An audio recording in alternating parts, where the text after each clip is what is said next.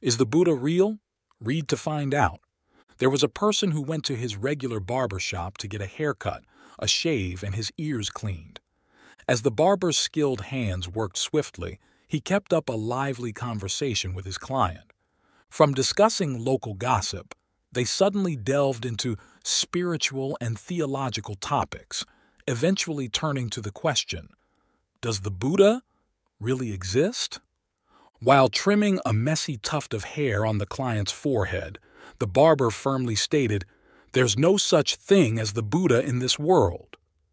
Being a spiritually inclined person, the client was upset and asked, "Why do you say that?" The barber explained non-stop, "Just look around on the streets. So many children have to roam around to make a living. Many elderly people still have to bend over in rain and sun selling things on the streets. Countless homeless people sleep on sidewalks every night. Not to mention, hospitals are overcrowded and full of suffering. If there really was a compassionate Buddha always looking out for us, then why haven't these suffering lives been saved?" The client remained silent. After paying and stepping out of the barber shop, he noticed a man across the street with unkempt, shaggy hair and beard, obviously long overdue for a haircut and shave. The client went back into the shop and loudly said, "You see, there are no barbers in this world." The barber was taken aback. "How can you say that? Who am I then? Didn't I just give you a haircut here?" The client pulled the barber to the door, pointing across the street. "There.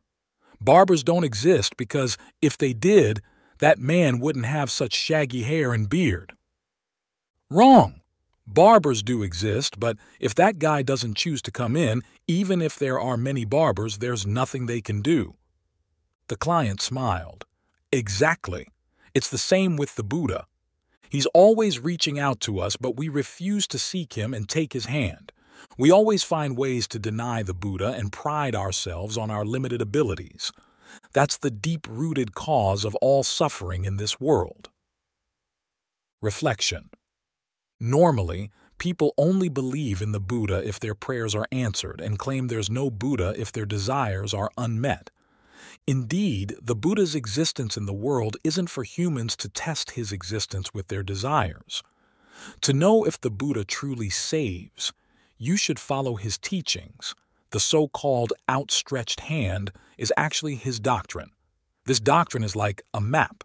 If you follow it, you will escape suffering and personally experience happiness, freeing yourself from being a slave to desires and the objects you beg from. 2. Giving and receiving. One day, a young student had the chance to take a walk with his professor. This professor was affectionately known as the student's friend by many, thanks to his friendly and kind nature toward students. While walking, they came across a pair of old shoes in the middle of the road. They figured the shoes belonged to a poor farmer who might be finishing his day's work in a nearby field. The student suggested to the professor, "Let's play a prank on the farmer. I'll hide his shoes, and we can hide behind those bushes to see how he reacts when he can't find them." The professor stopped him and said, "Hey, young man, we should never make fun of the poor for our amusement, but since you're well off, you can find much greater joy through this farmer. Put a coin in each shoe and watch his reaction." Following the professor's advice, the student placed a coin in each shoe, and then they hid behind nearby bushes. Soon the farmer finished his work and walked over to where his shoes and coat were placed. As he put on his coat and slipped his foot into one of the shoes, he felt something hard inside. He bent down to check and found a coin. Shocked, he looked at the coin closely, turning it over and examining it. He looked around but saw no one. He then put the coin in his pocket and proceeded to put on the other shoe, where he found another coin. Overwhelmed with emotion, the farmer knelt down, looked up to the sky, and loudly thanked whoever had given him this timely gift that would help his family out of hardship, his sick wife, and his hungry children. The student was moved to tears by the sight. The professor then asked, "Do you feel happier now than you would have felt playing a prank on him?" The young man replied, "Professor, you've taught me a lesson I'll never forget. Now I truly understand the meaning of the phrase I once didn't comprehend. It is better to give than to receive." 3. The value of life. In a temple, one day a young novice asked his master, "Master, what is the value of a person's life? I ask because I often see people come to the temple praying for a meaningful life." "So, you want to know what the value of human life is, right?" "Yes, master." The master went into his room and came out with an ugly stone, instructing, "Take this stone to the market and try to sell it. But remember, even if someone wants to buy it, do not sell it and bring it back to me." "Why do I have to do that, master?" "If you want to understand the value of life, do as I say." Driven by curiosity about the value of life, the young novice followed the master's instructions. He sat in the market all day trying to sell the stone, wondering why this ugly stone could represent the value of life. The novice sat all day without a single inquiry from anyone. People found it odd and couldn't understand why he was trying to sell a worthless stone. At the end of the day, a sympathetic peddler approached and offered 500 dong for the stone. Remembering the master's instruction not to sell regardless of any offer, the novice did not sell it and returned to the master. "Master, what is special about this stone that you asked me to sell? Fortunately, someone offered 500 dong for it, so what is the value of life?" The master smiled and said, "Well done. Tomorrow take the stone to a gold shop and try to sell it to the owner. Remember, even if the owner wants to buy it, do not sell it. Then you will understand what life's value is." Curious, the novice did as the master said. The next day he took the stone to a gold shop, thinking about why the master had him sell the stone there, especially since no one wanted it the previous day and it seemed worthless. Despite feeling embarrassed, out of curiosity, he decided to follow the master's instruction. The novice was surprised when the gold shop owner offered 5 million dong for the stone. Shocked by the increase in value from 500 dong to 5 million in just a day, he remembered the master's words and did not sell the stone, bringing it back to the master. "Master, why did the stone's value increase so dramatically in just one day?" The master laughed and said, "If you want to understand what the value of life is, take the stone to an antique shop tomorrow and try to sell it. Remember, no matter the offer, do not sell it and bring it back to me. You will understand what the value of life is." Even more curious, the novice followed the master's instruction. The next day he took the stone to an antique shop where, to his surprise, the owner offered to trade his entire fortune for the stone. The novice did not sell and hurried back to the master. "So, what is this stone that no one wanted to buy before, but now it's worth a fortune?" The master said, "That is the value of life. The value of each person's life is determined by ourselves, just as you decided whether to sell the stone or not, and chose to take something perceived as worthless to a place where it was highly valued. The value of life is determined by where we place ourselves, where people understand us, and where our values are respected." 4. Four fingers. When he was born, the boy was blind. At age 6, something happened that he couldn't explain.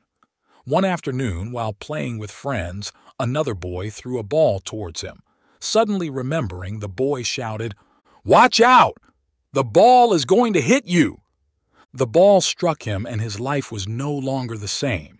He wasn't hurt, but he was truly puzzled. He decided to ask his mom. How did he know what was about to happen to me before I even realized it? His mom sighed, realizing the moment she had dreaded had arrived. It was the first time she needed to clearly tell her son, "You are blind." Very gently, she took his hand, held each finger and counted. 1, 2, 3, 4, 5. These fingers are like your 5 senses. This little finger is hearing. This pretty finger is touch. This tiny one is smell. And this little one is taste. After hesitating for a moment, she continued, and this tiny finger here is sight. Each of your senses is like a finger, sending messages to your brain. Then she folded the finger she named Sight, pressing it into his palm, and said, "My dear, you are different from other children because you only have 4 senses, just like having only 4 fingers. 1, hear, 2, touch, 3, smell, 4, taste. You can't use the sense of sight. Now Mom wants to show you this. Stand up, please." He stood up. His mother picked up the ball and said, "Now, place your hand in a position to catch the ball." He opened his palm, and in that moment he felt the hard ball touch his fingers. He gripped the ball tightly and lifted it high. "Well done, well done," his mother said. "I want you never to forget what you just did. You can also lift the ball high with 4 fingers instead of 5. You can also have and maintain a full and happy life with just 4 senses if you approach life with consistent effort." The boy would never forget the image of 4 fingers instead of 5. For him, it was a symbol of hope, and whenever he felt discouraged by his limitations, he remembered this symbol to motivate himself. He realized that his mom was right. He could still create and sustain a full life with just the 4 senses he possessed. 5. Violet's Wish. In a garden, there was a lovely violet flower always radiating a sweet fragrance. She lived happily alongside her neighboring friends. One day, looking at the elegant rose with its vibrant beauty brightening the whole garden, Violet felt very small. She sighed. "Compared to that lucky rose, I'm nothing. I wish I could be a rose just once in my life, just once to not lie close to the ground. I would be so content." A fairy, happening to overhear, asked the little flower, "What's wrong, dear?" Violet replied earnestly, "I know you are kind and full of love. Please turn me into a rose." The fairy looked closely at the flower and said, "Do you realize what you're asking for? You might regret it one day." But Violet kept pleading. Moved by her desire, the fairy finally agreed. She touched Violet with her magical finger, and instantly Violet turned into a beautiful, proud rose, towering with bright red blooms on its branches. One day, a storm swept through the garden, breaking branches and uprooting tall trees. The garden was devastated, except for the small ground-hugging flowers like Violet used to be. After the storm cleared, the sky was blue again. The violets waved their purple petals, playing together. One looked at the rose, once violet, and said sympathetically, "Look, she's paying the price for her fleeting wish." The rose, crushed on the ground, broken and tattered, struggled to breathe and whispered, "I never knew to fear the storm. When I was a small violet, I often felt comfortable and satisfied with myself. But staying the same made me feel small, boring, and bland. I didn't want to live a life only clinging to the ground in fear and weakness, to be buried under snow in winter. Today, though I am about to leave you all, I am thrilled and satisfied because I experienced the colorful world above. I lived as a true rose, looking up to see the sun, hearing the whispers of the wind, and playing with the morning dew. I could touch the robe of the light god with my fragrant petals. I will die, but I have reached the end of my desire to live. I fulfilled my dream. That is the most meaningful thing in my life." With that, she slowly closed her withered petals and breathed her last with a content smile on her lips. 6. The Teacher and the Old Bills. He finally got into college. The first person he wanted to share this important news with wasn't his dad or mom, but his beloved teacher. His family was poor, with many siblings, and he came from a poor village, so for a long time, not many people even thought about sending their kids to college. His parents felt the same, partly because they were too poor, and partly because they thought about their child's chances. How can he compete with others? His teacher was the only one who supported him, giving him the belief that you can do it. His joy was short-lived as worries soon overwhelmed him. For 5 years, hundreds of expenses buzzed in his head like a swarm of bees. Then the teacher came with a bunch of books and notebooks, which he guessed were lessons on humanity, courtesy, righteousness, and handed him a small packet saying it was a secret weapon to be opened only in the toughest times. He didn't suspect a thing.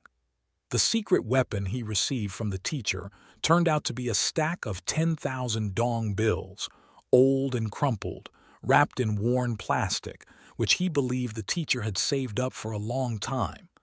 900,000 dong. He kept touching the old bills, longing for a corner where no one could see him cry. It's been 2 years since that day the teacher trekked to Saigon to visit him, handing him those hard-earned 10,000 dong bills, then hurried back home. After that, the teacher was transferred. Occasionally, over 2 years, he still received the 10,000 dong from his teacher, strangely at times when he felt most stuck. In 2 years, he hadn't visited his teacher once. At noon, just back from school, his mother called to say, "Teacher H has passed away." All he could stammer was 3 words. Why did he die? Then collapsed as his mother choked up on the other end. The teacher had been sick for a long time, but no one knew. The day they took him to the hospital, the doctors found out all his organs had failed, and before anyone could visit, he was gone. He dropped everything and jumped on the bus.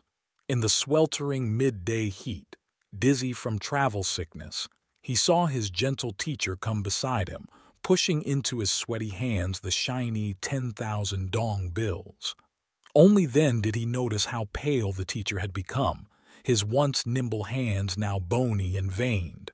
Suddenly alert, tears streamed down his cheeks. His heart cried out in anguish, "Teacher, why didn't you wait for me to come back?" He always thought, if only he could turn those 10,000 dong bills into medicine, the teacher would have lived until he could return. 7. There comes a day. There will come a time when you suddenly realize the subtle difference between holding a hand and chaining a soul. There will come a time when you understand that love is not always a support and being together does not guarantee peace. There will come a time when you learn that a kiss is not a commitment and a gift is not the same as a heartfelt promise. There will come a time when you realize that not every sunny season is beautiful, and you will learn to accept failure with your head held high and bright eyes, with the grace of maturity rather than the despair and stubbornness of youth. Everyone stumbles a few times. Pick up the pieces and move forward from here, on the path you've chosen today, without relying on the uncertainties of tomorrow. Give freely without regret or clinging. Has anyone ever truly lost by giving? Keep only the best things. Sow seeds and grow flowers in the soil of your soul rather than wear yourself out waiting for someone else to bring them. And you will realize that you have overcome. Life becomes more meaningful. Dream freely of what is to come. Look beyond the window frame. Gaze at the stars. Feel truly alive, capable, strong, and deserving. No matter what happens, it's all a beginning, with everything you inherently possess waiting for you ahead. In the twinkling eyes of faith that a new day brings. You never lose by loving. You only lose by holding on too tightly. Hey everyone, your comments truly matter, offering insights and motivation to others and uplifting our creative team at Lighthouse of Wisdom channel. Sharing your thoughts and experiences enriches our community. So, let's get the conversation started below and help illuminate our path with your wisdom. 8. Tell me who you love, and I'll tell you who you are. John Blanchard quickly stood up from the bench, straightened his uniform, and watched as crowds hurried into Grand Central Station. He was searching for a woman he felt he knew well, yet had never met. She would be holding a rose. He first encountered her 13 months ago in a Florida library. As he pulled a book from the shelf, his curiosity wasn't piqued by the book's content, but by the thoughtful, handwritten notes in the margins. They reflected a person of depth and sensitivity. He found the name of the previous borrower on the front cover, Miss Hollis Maynell from New York City. John wrote to her introducing himself and expressing his wish to get acquainted. The next day, he was to board a train to join the Army during World War II. Over 13 months, they grew to know each other through letters. Each letter a seed of love blossoming in their hearts, their romance matured. Blanchard had asked for a photo, but she refused, saying if he truly loved her, her appearance wouldn't matter. Finally, the day came for him to return from Europe, and they arranged to meet for the first time at 7 p.m. at Grand Central Station. "You'll recognize me by the red rose I'll wear on my coat," she wrote. At precisely 7 p.m., Blanchard arrived and looked for the woman he loved but had never seen. A young woman approached me, slender with curly golden hair framing her small ears, her eyes as blue as flower petals, her lips and chin distinctly beautiful, glowing in a light blue coat like spring arriving. I started towards her, completely overlooking that she wasn't wearing a rose. As I approached, she smiled provocatively and whispered, "Will you come with me?" Irresistibly, he moved closer, then spotted Hollis Maynell standing right behind her, a woman over 40 with neatly arranged graying hair under a worn hat. She had a stocky build and wore low-heeled shoes. The woman in blue quickly walked away. Torn, part of him wanted to follow the young woman, but deep down, he felt a bond with the soul that had accompanied him through their letters. Maynell was still there. Her face, pale and round, was gentle and affectionate with warm gray-brown eyes. No longer hesitating, he held out the blue leather-bound book that helped her recognize him. Perhaps this was not just love, but something even more precious, a friendship he had to cherish and be grateful for. Standing firm, he greeted her and extended the book, though he felt a pang of disappointment as he said, "I am Lieutenant John Blanchard, and you must be Miss Maynell. I'm pleased you could meet me. May I take you to dinner?" Her face relaxed into a generous smile. "I don't know what to say, young man," she replied, "but a young woman in blue passed by here, asked me to pin this rose on my coat, and told me to tell you if you asked me out for dinner, she is waiting for you at the big restaurant at the corner. She said this was just a small test." It wasn't hard to realize what was happening, and I admired Maynell's wisdom. If it's true love from the heart, it responds even if the person doesn't have a striking appearance. As Hussein wrote, "Tell me who you love, and I'll tell you who you are." 9. Try a different approach. You're setting a trap for yourself if you keep locking into just one way of thinking without trying to find another way. It was an ordinary day at the end of July. I was sitting in a quiet room in a small hotel hidden among pine trees, listening to the desperate sounds of a life-or-death struggle happening just a few steps from where I was seated. It was a tiny fly exerting its last bit of strength to get past the window glass. Its trembling wings seemed to tell a tragic story of its strategy: try harder. But this strategy wasn't working. The fly's frantic efforts brought no hope. Ironically, this battle was creating a trap for itself. The harder it tried, the faster it exhausted itself. It was futile for the fly to try to break through the glass with its little strength. Yet, it had staked its life on achieving its goal with effort and determination. In the end, the fly succumbed to a tragic fate. It collapsed and died on the windowsill. Only 10 steps away, a door stood wide open. It would only take 10 seconds to fly there, And this tiny creature could have been outside in the world it sought. Just a fraction of the effort wasted could have freed it from the trap it had set for itself. If the fly hadn't locked itself into one way of thinking and tried another way, it could have found an easy escape. Trying harder is not always the necessary solution to achieve success. It might not promise what you're hoping to achieve in life. Often, it can be the beginning of more complex, worse problems. If you bet all your hopes on finding a single way out by putting all your effort into a narrow goal, you might destroy other chances you have. 10. No matter what happens, if you show forgiveness, some might think you are too lenient. Nevertheless, forgive them anyway. If you are kind to everyone, some might suspect you have an ulterior motive. Despite that, continue to be genuine with others and yourself. If you live honestly, some may try to deceive you. Even so, keep being true to yourself and to others. If you succeed, opportunists will come your way. Nonetheless, always strive for success. If you find happiness, some will be envious and try to ruin it. Regardless, keep seeking and cherishing your happiness. The good deeds you do today might be forgotten tomorrow. However, keep doing good anyway. It might take you years to build something and someone could destroy it in a moment. Even so, keep doing what you believe in. There will be times you feel disappointed because you trusted the wrong people, but never let yourself become cynical or discouraged. It's better to have trusted and been deceived than never to have trusted at all. You give your best to life, but often people still aren't satisfied. Despite that, keep giving your best. No matter what, let go of the things that insult or hurt you, or the injustices others may do to you, and continue to live in the way you believe is right and best. That way, no matter what happens, you will always be able to hold your head high without shame or regret when facing your own conscience.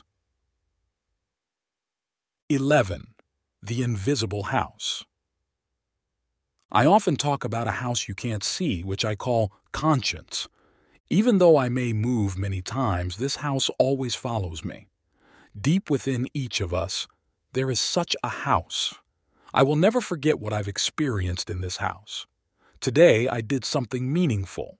I felt a quiet joy, and I felt secure and happy. I returned and lived in this house with an unparalleled pure happiness. Today, I made a mistake. I tried to hide my worries behind a smiling face. But strangely, when I looked into this inner house, I saw very clearly the consequences of my actions. This house still holds many mysteries for me.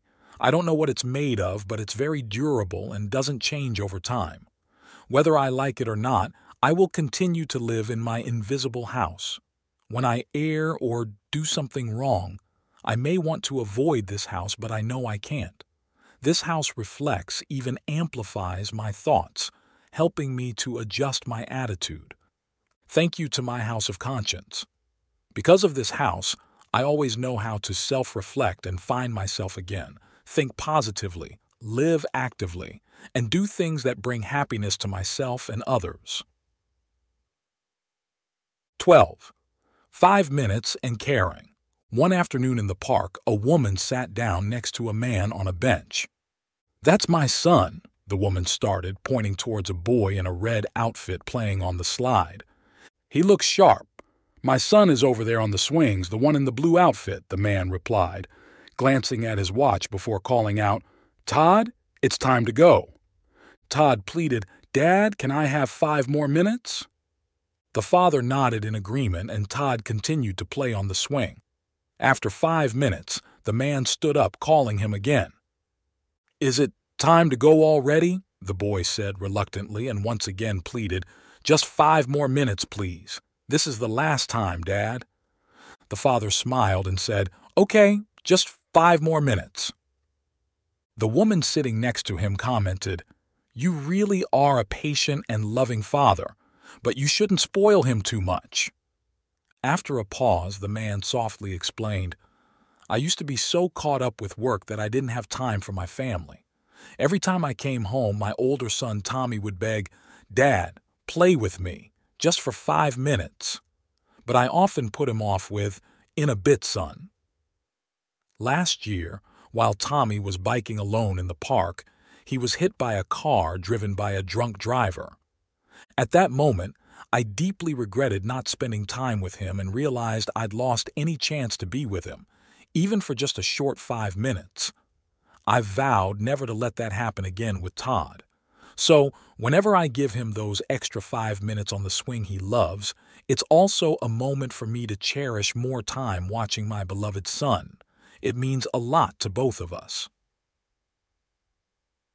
13. What will you leave behind? My philosophy professor was quite an eccentric character.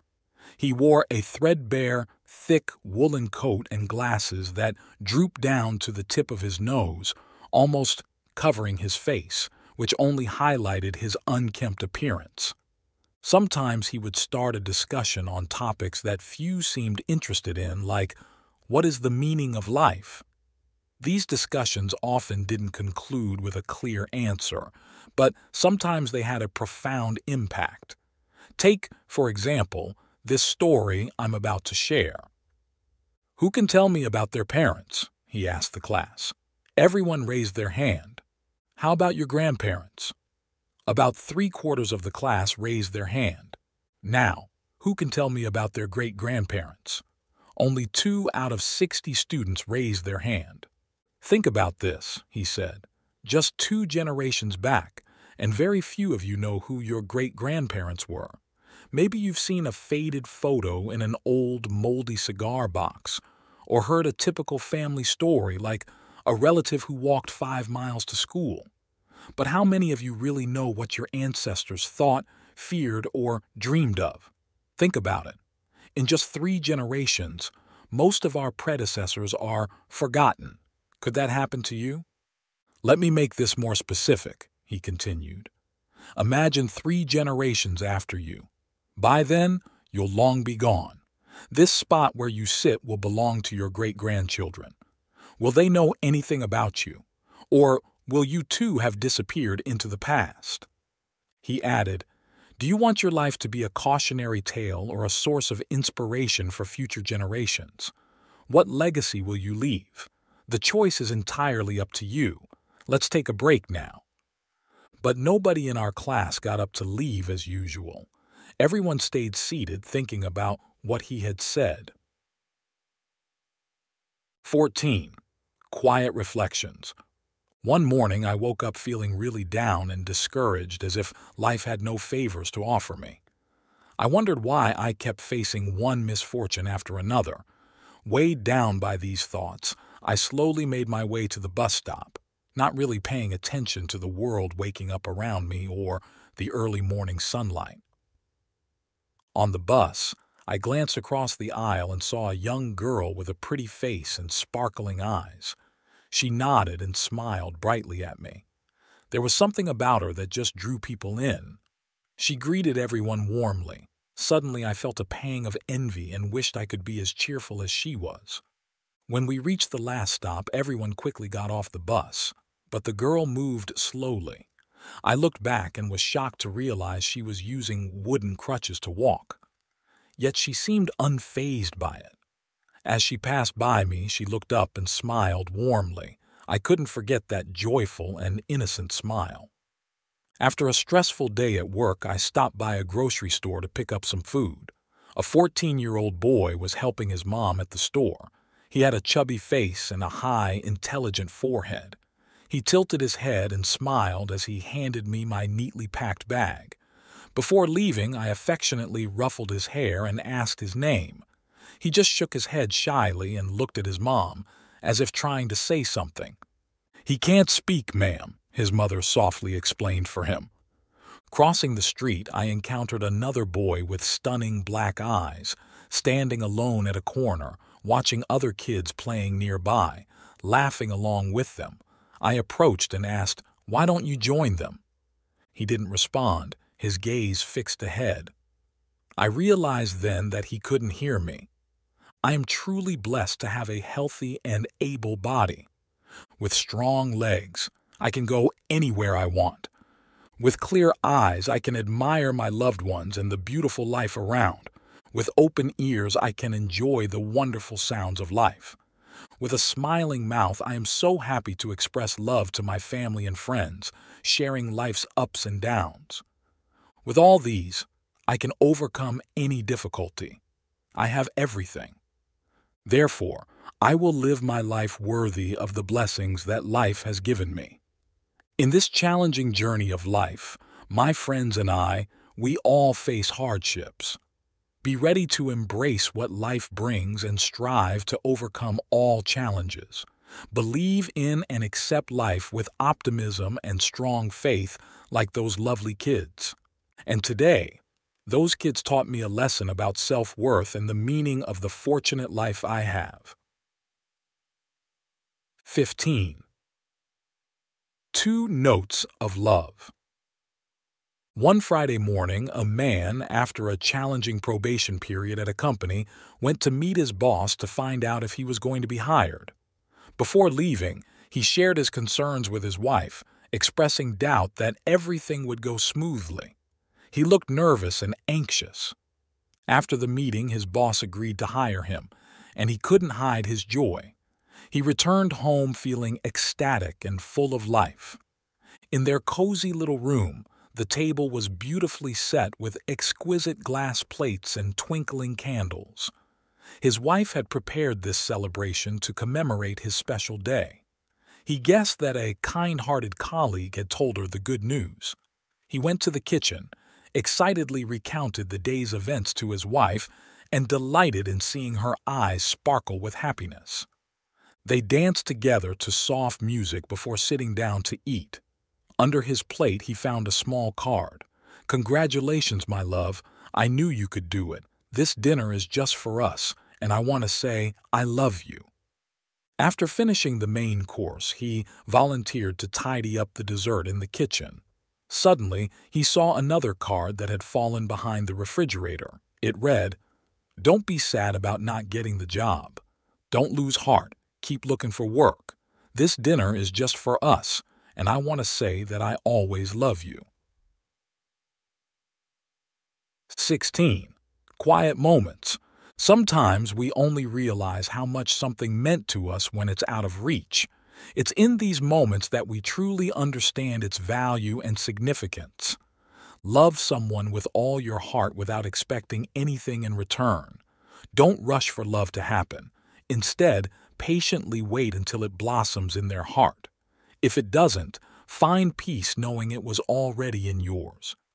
It may only take a minute to be smitten by someone, an hour to like them, and a day to love them, but it takes a lifetime to forget them.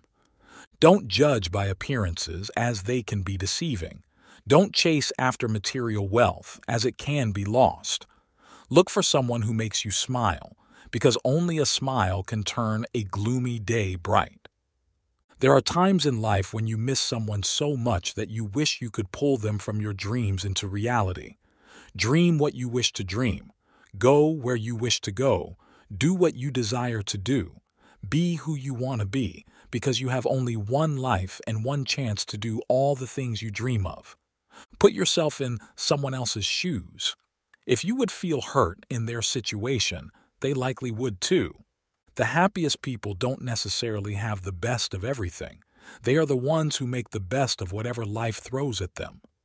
Happiness comes to those who cry when hurt, feel pain when they suffer loss, nurture their dreams and strive to rebuild after failure.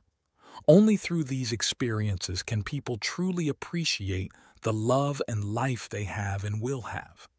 Love starts with a smile, grows with a kiss, and often ends with tears. Whether these tears are of joy or sorrow, the love will leave you with profound and memorable experiences, marking the soul and aiding in personal growth. A bright future always stands on a forgotten past.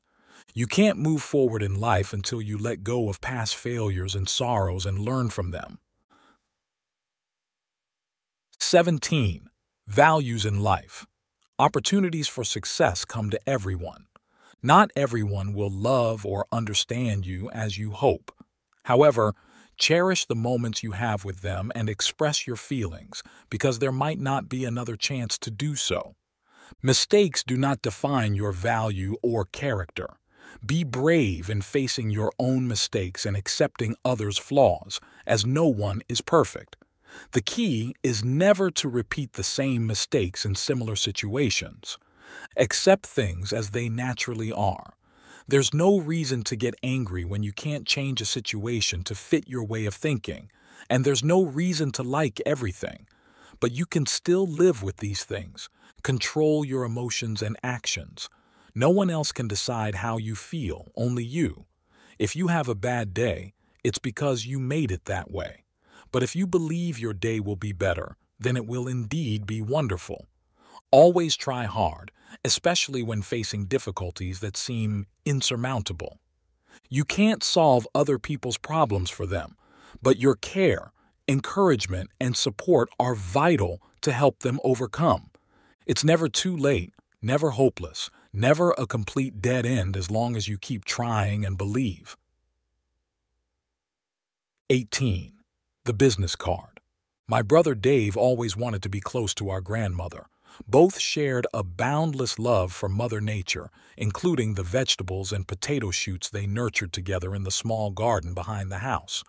Whenever he had time, Dave would visit her and enjoy a cup of coffee.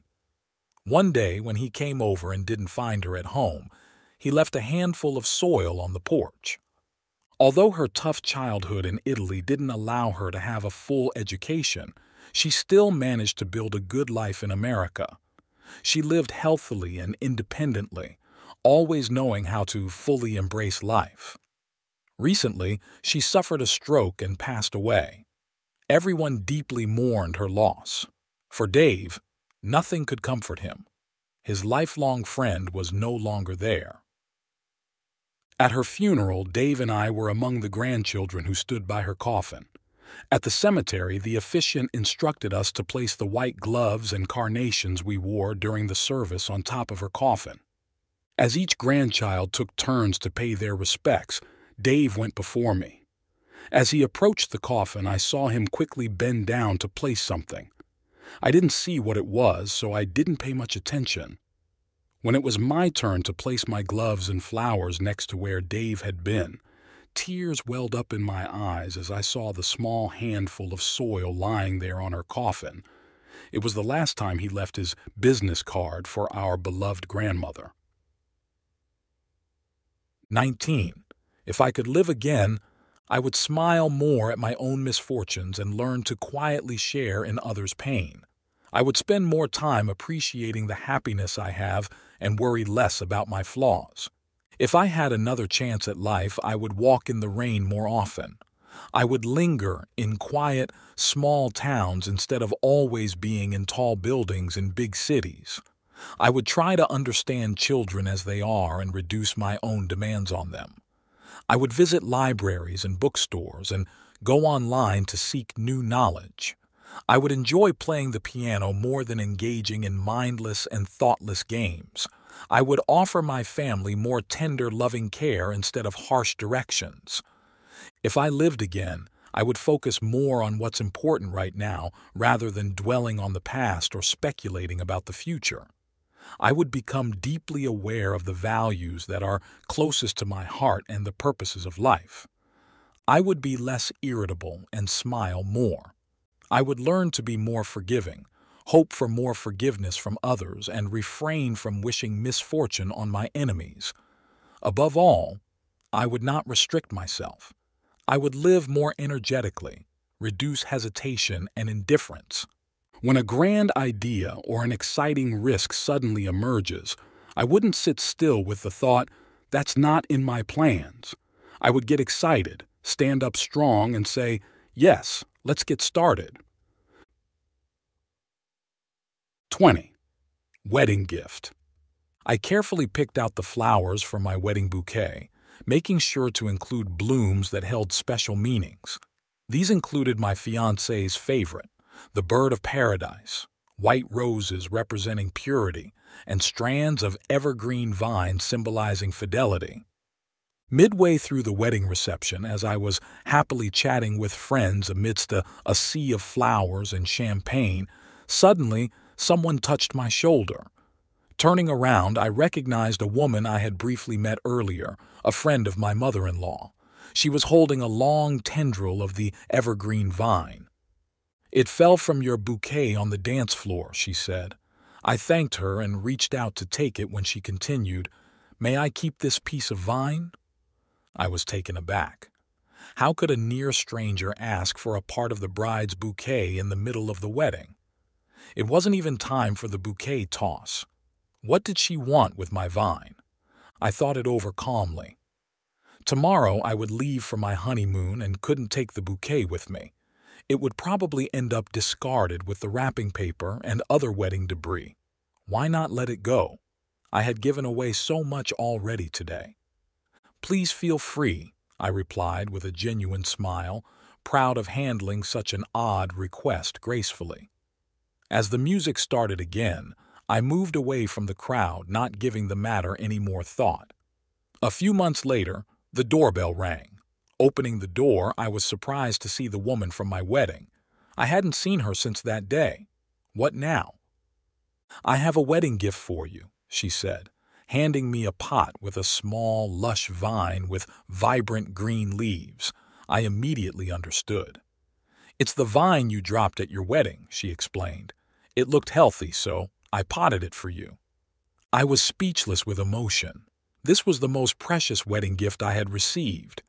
20 years have passed, and I'm now a mother of 3 sons. Someday they will marry, and as a mother-in-law, I'll suggest that my daughters-in-law include a bit of the evergreen vine in their wedding bouquets, and I know just the plant to take it from in my garden.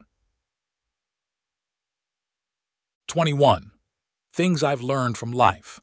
I've learned that caring for others might seem simple, but is one of the hardest things to truly show. I've learned that sharing in someone's pain during their moments of despair makes me feel meaningful. I've realized that loving others and giving hope enriches my own love for life. I've discovered that healing emotional wounds is just as critical as treating physical illnesses. I've figured out that if I don't know how to take care of myself, I won't know how to care for others. I've realized that quiet moments alone in a hospital give us a chance to reflect on our past and improve our future. I've learned that our bodies listen to what we say. If you maintain positive thoughts and an optimistic attitude, your health will benefit. I've understood that true love for someone means caring for them without expecting anything in return. I've seen that time silently passes, whether I am happy and optimistic or sunk in despair. I've learned that we may not be able to change reality, but it's crucial to find our path and not just passively wait in discontent. I've learned that the greatest success is helping others discover their potential. I've realized that the most important thing isn't to focus on life's complexities, but to clearly define and take the necessary steps toward our goals. I've understood that forgiveness is never too much, but even a little bit of criticism and fault-finding can be too much. I've learned that the sincerity of the speaker is more important than their words. I've learned that each day brings challenges, but we should also grasp the good that might never come again. I've deeply felt that everyone has the ability to transform their pain and worries into genuine joy and happiness. 22. Thought-provoking ideas. Anyone aiming for success needs to learn to view failure as a natural and inevitable part of reaching greater heights. Joyce Brothers emphasized this, saying, "Those who want to succeed must learn to view failure as a healthy, unavoidable part of the process of reaching for greatness." The movie Star Wars was initially turned down by several Hollywood studios before 20th Century Fox decided to produce it. It went on to become one of the highest-grossing films in world cinema history. Other films like E.T., Forrest Gump, Home Alone, Speed, and Pulp Fiction were also initially rejected by major studios before finding a producer willing to take them on. One studio decided not to invest in Gone with the Wind because they believed no movie about the American Civil War had ever made a profit. Sylvester Stallone grew up in a strict household, often beaten and belittled by his father, calling him stupid. He had a lonely and difficult childhood, moving schools frequently. After reviewing his test results at Drexel University, one of his teachers suggested he might have a future in elevator repair. Tom Watson, the founder of IBM, supported one of his vice presidents in promoting a new product with great potential. Unfortunately, the project was a risky venture and led to a $10 million loss. When the vice president came to resign, embarrassed by the failure, Watson responded, "Are you kidding? We just spent $10 million educating you." For those who use old age as an excuse to step back from life's challenges and give up on their dreams, consider the following. Famed painter. Grandma Moses didn't start painting until she was 76 years old. Ruth Gordon won an Academy Award for Rosemary's Baby at the age of 72. Golda Meir was elected Prime Minister of Israel when she was 71 years old. Finally, if you think your vote doesn't matter and it's okay not to vote, reflect on these historical moments. In 1645, Oliver Cromwell won control of England by just one vote over his opponent.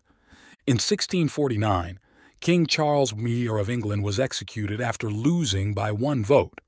In 1875, one vote elevated France from a monarchy to a republic. In 1976, Rutherford B. Hayes became President of the United States by a margin of just one vote. 23. The Pearl and the Dream. In the last week of the school year, Mr. York, our science teacher, gathered the 20 students in my class to say goodbye for the summer. We sat in silence as he walked into the room.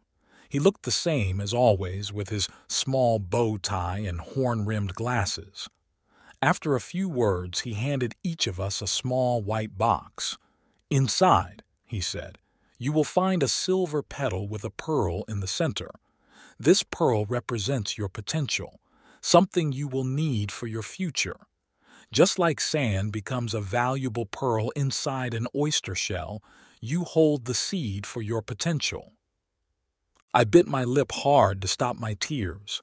His words meant so much, but for me, it was all too late, ever since I found out I was pregnant.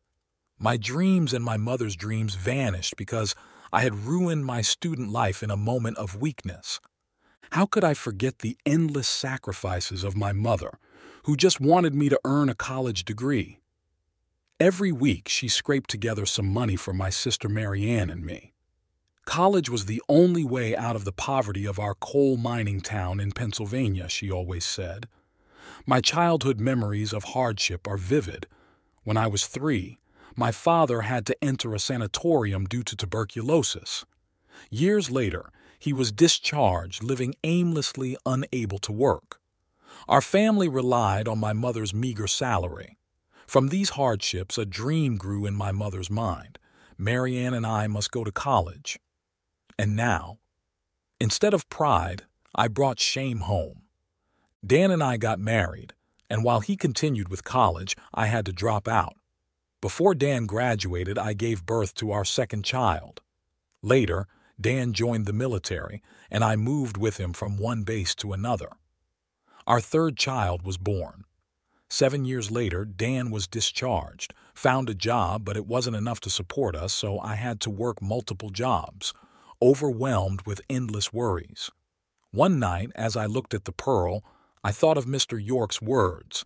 At 35, I tossed and turned, contemplating returning to school. My mother must have sensed my turmoil because one day she called, "Do you remember the money I've been saving for you? It's still there."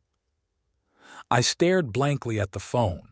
17 years, and she still held on to that dream. Finally, 6 months later, I enrolled in a nearby university, studying education. Balancing family and school was harder than I expected. One May day, after my first year, I came home and cried, uncertain if I could complete the program. My eldest daughter was preparing for college that fall.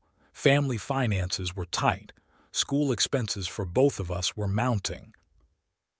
Days later, I ran into Mrs. York at the dentist's office.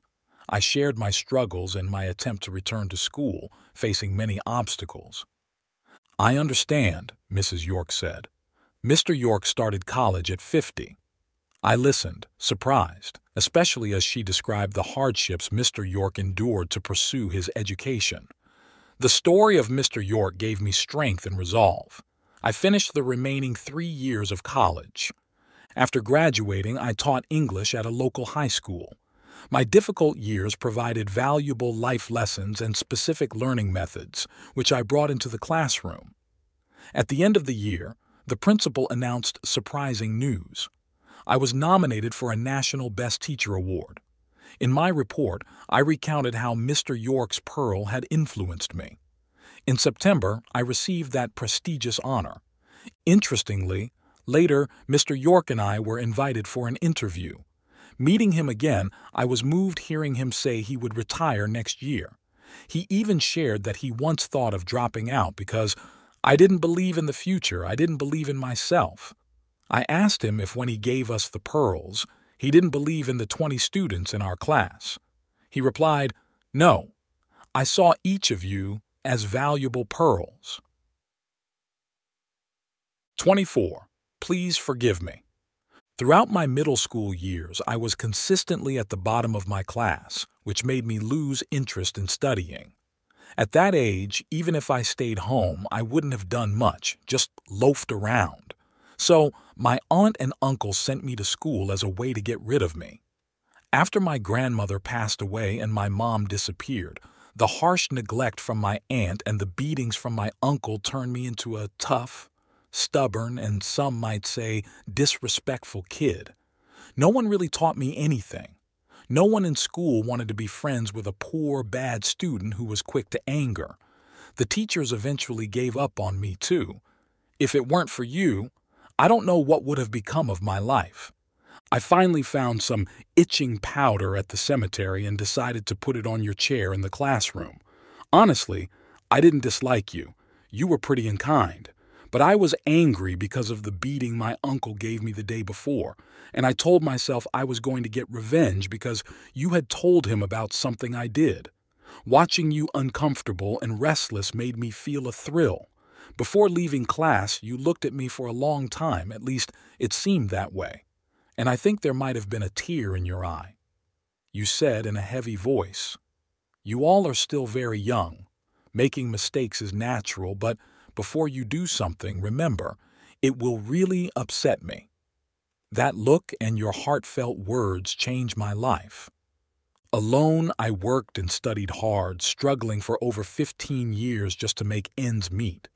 Sometimes, I felt so tired and thought about giving up, but then I would remember your words and your look. Your kindness in those nights when I shivered studying at your place, with just a bowl of rice porridge with a bit of sugar and a glass of cold water, kept me going. When I was 8, my mom remarried and never came back. For me, the concept of mother is vague. You are the only person I truly respect. I was determined that one day, when I made something of myself, I would come back and apologize to you on my knees, to tell you about the student you visited so many times, the one you had to vouch for to the school so he wouldn't get disciplined for his impudence, the one who put itching powder on your chair, and also the one who cried when he received a brand new white shirt from you at the start of 10th grade. I did not let you down. I have achieved almost everything I wanted in life, but I will never get to apologize to you. You did not wait to hear my apology. For the rest of my life, I will never have the chance to ask for your forgiveness. My teacher, you have gone far away too soon. 25. Everyone can fly. There was a little boy who grew up in an orphanage. He always dreamed of flying like the birds. No matter how anyone explained it to him, he just couldn't understand why he couldn't fly. especially when he saw larger birds flying at the zoo. There was another boy who had been paralyzed from a young age. His only dream was to be able to walk and run like other kids. He frequently asked his dad why he couldn't walk. One day, the boy from the orphanage went out and visited a park. There, he saw the paralyzed boy playing in a sandbox. He ran over and asked him if he had ever dreamed of flying. "I've never dreamed of that," the paralyzed boy replied, "but I always wish I could walk like you." "I'm sorry to hear that. It's really sad. Hey, can we be friends?" "Of course." The two boys played happily until the paralyzed boy's dad brought his wheelchair to take him home. The boy who dreamed of flying whispered something into his friend's dad's ear. "Sure, if you want to," the dad smiled. The boy approached his friend and said, "You're my only friend. I wish there was a miracle that could make you walk. I can only do this little thing for you." Then he lifted his paralyzed friend onto his back and started walking. Gradually, he began to run faster. The paralyzed boy cheered excitedly. "Thank you. This is the first time I don't need a wheelchair." The boy who wanted to fly ran even faster, his face flushed and his shirt drenched with sweat. The happy father watched the two kids running around the grass. The paralyzed boy threw his hands in the air and shouted, "Dad, look, I can fly now. I'm flying." This heartwarming story of two boys reminds us, if you can't fly, you can still help others fly. Just like if you can't fulfill your own dreams, you can help someone else achieve theirs, and you can still be happy doing it. 26. If I were you.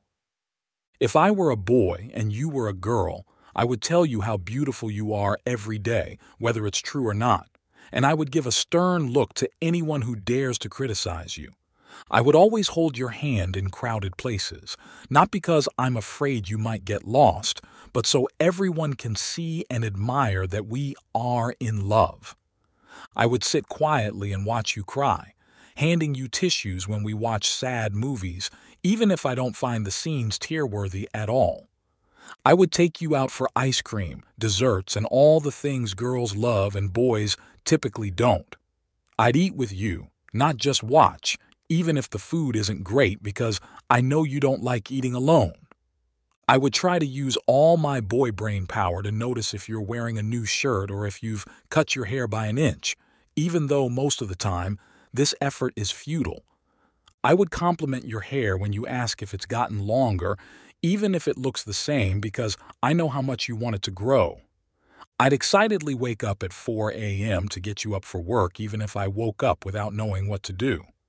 I would listen to you talk about all sorts of things and people I've never even heard of with all the focus of a guy.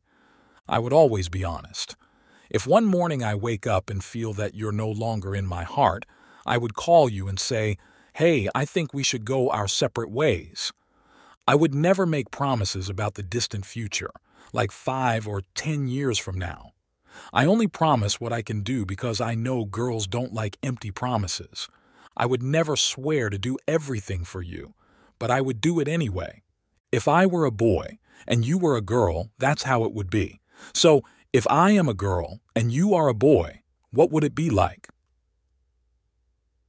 27. Tears from the sky.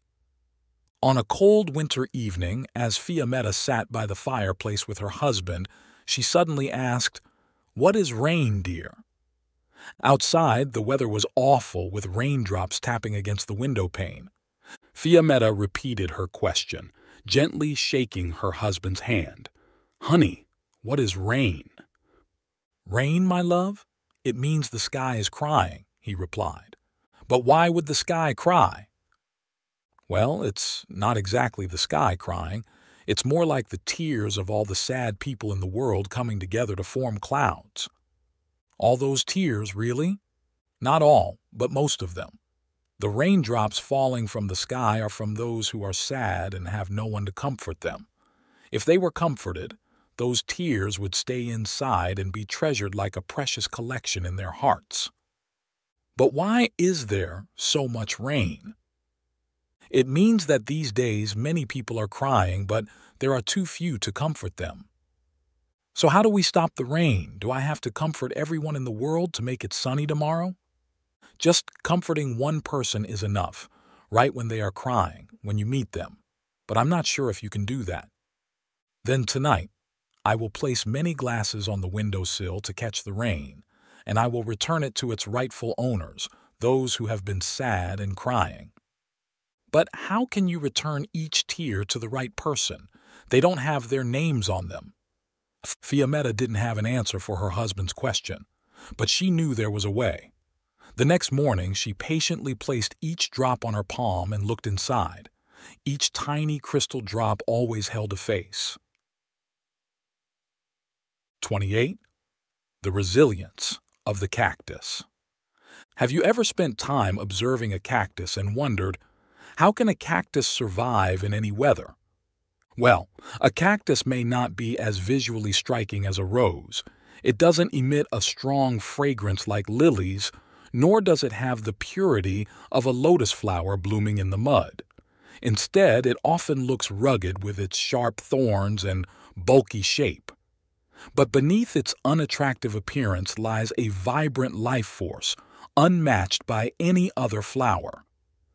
Growing up, my family had a small garden filled with various flowers: white roses, chrysanthemums, bellflowers, and of course, a cactus.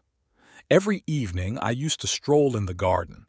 I noticed that all the flowers would wilt due to the intense heat, except the cactus, which always remained fresh. Since then, I've grown fond of the cactus because it taught me an important lesson. Even if I'm not as fortunate as others, I must live a meaningful life. So, if you ever feel down about not being very lucky, just look at the cactus. It remains vibrant, whether it's planted in arid soil or on a sunny, windy sandbank. The cactus thrives despite the weather challenges, harboring a fierce will to grow and bring some greenery into the world. 29. Why we live. 3 people looking quite sad came to seek advice from a wise philosopher on how to live a happier life. First, tell me, what do you live for? The philosopher asked. The first person said, I live because I don't want to die. The second person said, I live because I want to see if tomorrow will be better than today. The third person said, I live because I have a family to take care of. I can't die. The philosopher shook his head and said, well, that's exactly why you aren't happy. You live out of fear, waiting, and forced responsibility, not because of a genuine purpose. 30. The glass and water. The glass said, I feel so lonely, I need some water. Please give me some water. The owner asked, okay, if I give you water, you won't feel lonely anymore, right? The glass replied, I guess so. The owner brought the water and poured it into the glass. The water was very hot, and the glass felt its body soften and weaken, almost as if it were going to melt. The glass thought, this must be the power of love. After a while, the water cooled to a warm temperature, and the glass felt incredibly comfortable. The glass thought, this is what life tastes like. As the water turned cold, the glass began to feel afraid, unsure of what it was afraid of. The glass thought, this is the taste of loss. When the water became ice cold, the glass felt hopeless. The glass thought, this must be fate's arrangement. The glass cried out, owner, pour out the water. I don't need it anymore. But the owner wasn't there. The glass felt suffocated.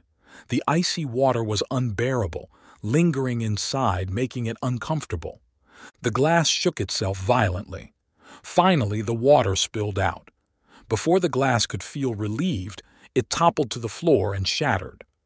As it lay broken, the glass saw every piece of itself had traces of water. Only then did the glass realize it truly loved the water. But now, there was no way to keep the water inside anymore. The glass cried, its tears mingling with the water. It tried to love the water one last time with the little strength it had left. The owner returned. He picked up the pieces, and one shard cut his finger, drawing blood. The glass thought, "What is love, really? Must we go through pain to appreciate it?" The glass thought, "What is love, if not something that makes us lose everything, with no way to recover before we finally let go?" 31. Talking to my child about paths. The image of paths has always fascinated me, as in each of our lives there are so many paths. Some paths wind and twist. Some paths are rugged and uneven. Some paths are smooth and clean. Some paths are narrow and covered with fallen leaves. Some paths shimmer beautifully in the sunlight, as if straight out of a fairy tale, and some paths are bare and cold. But no matter the path, I love capturing their images. Photos of paths are not just reminders of warm memories from past experiences. They also inspire a deep passion for upcoming journeys of discovery. With so many paths, there will be times when you need to make a choice. Sometimes life, or our own desire for new experiences, will force us to leave the old path and face many new ones, making us think about which one to take next. If you ever find yourself facing many paths like this, stay calm and bravely choose one to continue your journey confidently. And once you've decided, never second-guess yourself. March forward, enjoy the thrill of discovery, and overcome any obstacles along the way. Don't regret your choice, because even if a path doesn't bring what you hoped for, it still offers rich experiences and valuable lessons for choosing your next path. Soon enough, you'll be mature enough to choose your own path. You might continue on one path forever, or you might travel back and forth on many paths before reaching your desired destination. But whatever path you take, I hope you always feel confident in your choices and excited to explore and discover new things, as these are the true rewards for anyone who ventures onto a new path. 32. Words from a Mother. Saturday, July 1st. Dear Enrico, the school year has ended. You will soon have to say goodbye to your teacher and your friends. Unfortunately, I have some sad news. This farewell isn't just for 2.5 months, it's for a lifetime. Your father's job requires us to move from Turin, and naturally, we will all move with him. By autumn, we will be relocating. You will attend a new school. That must be upsetting, isn't it? I know you're fond of your old school, where you've happily studied twice a day for 4 years, seeing your teachers and friends every day, and where your mom and I stood waiting for you. You will miss the place where your intellect expanded, where you made good friends, and where every conversation was beneficial to you. Carry these memories with you and say your goodbyes to your friends with genuine warmth from your heart. Sadly, some of your friends have also experienced misfortune, like losing parents early or battling illnesses. Some might even serve their country on the battlefield. However, most will become respectable, hard-working craftsmen and diligent, caring fathers who might one day take on significant responsibilities and become well-known. Say farewell to your friends dearly and leave a part of your heart in that great family of a school. When you first joined, you were a child, and now you leave as a young adult, loved and cherished by everyone there. Enrico, a school is like a mother who took you from our hands when you could barely speak and returned to us a healthy, kind, and diligent child. May God bless such a merciful mother. Remember this benefactor always. As you grow and see the world, you may see grand cities and majestic castles, but always remember the simple white house with its shutters and green garden, where the first flower of your intellect bloomed. I believe that the image of your old school will remain in your memory until your last breath, just as I will never forget the house where I first heard your voice. Love, Mom. 33. Dad's Letter. This morning, while my teacher, Miss Den, was visiting, my dad noticed that I was disrespectful to my mom. Because of this, he wrote me the following letter, which was very touching. Enrico, in front of your teacher, you were disrespectful to your mom. Please don't do that again. Your rude behavior deeply hurt me, like a knife through my heart.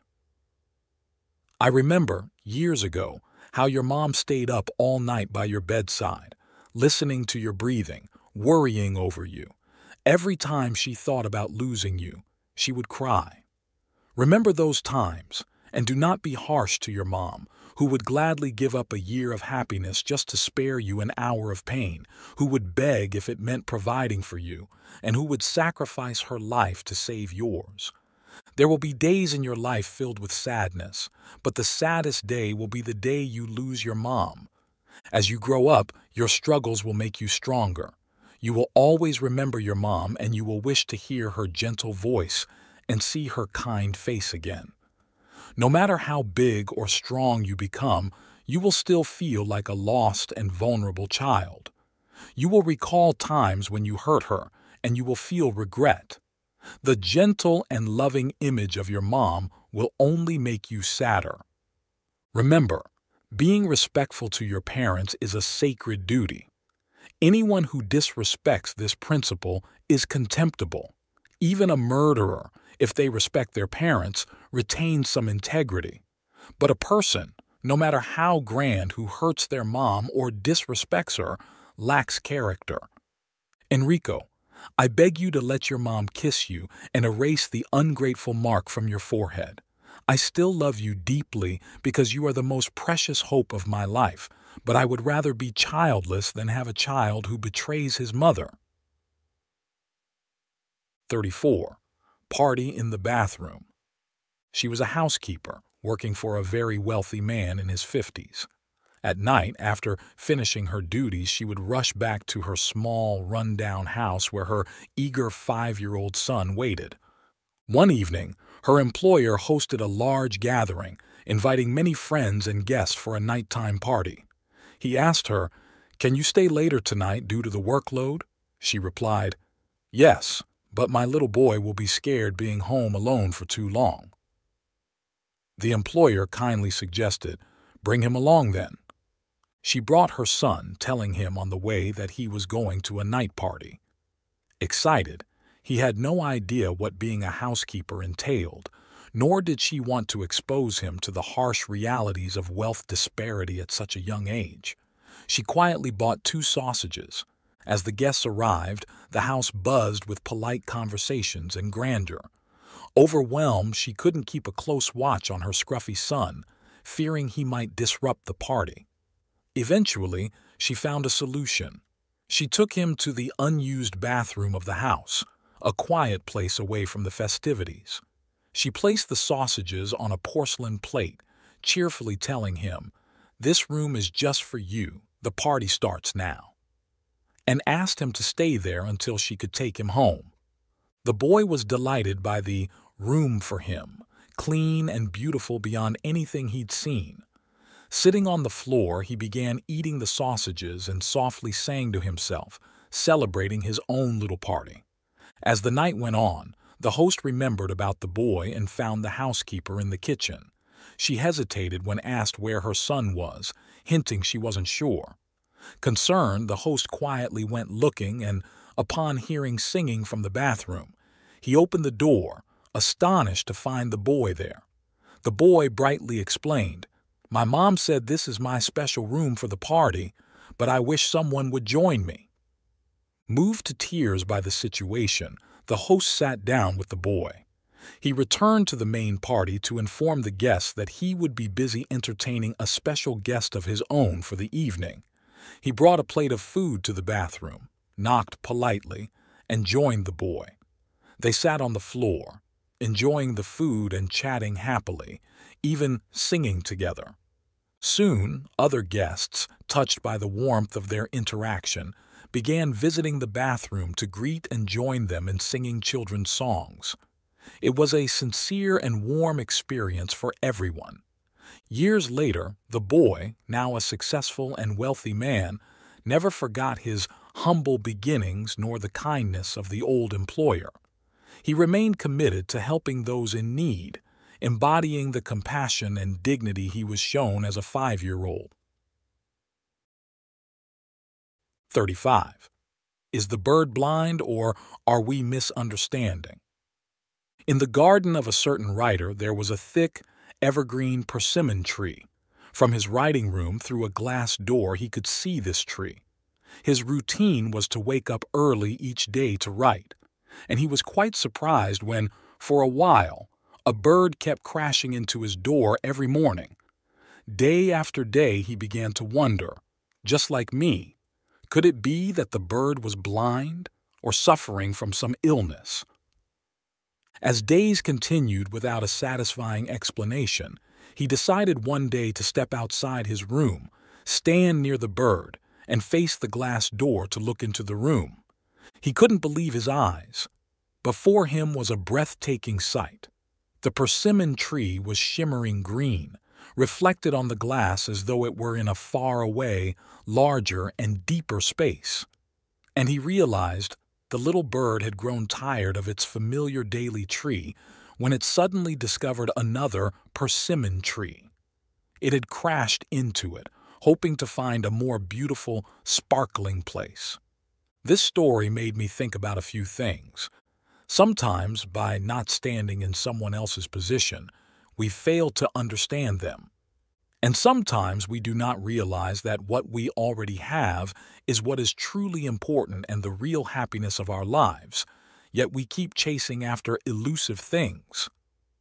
But perhaps it is only in our illusions that we find happiness, because reality often doesn't live up to our expectations, forcing us to escape from it. 36. The small frying pan. 2 friends went fishing together. One of them would put each fish he caught into his cooler to keep it fresh. The other friend, however, threw back every large fish he caught. Surprised by this, the first friend asked, "Why do you keep throwing all the big fish back into the river?"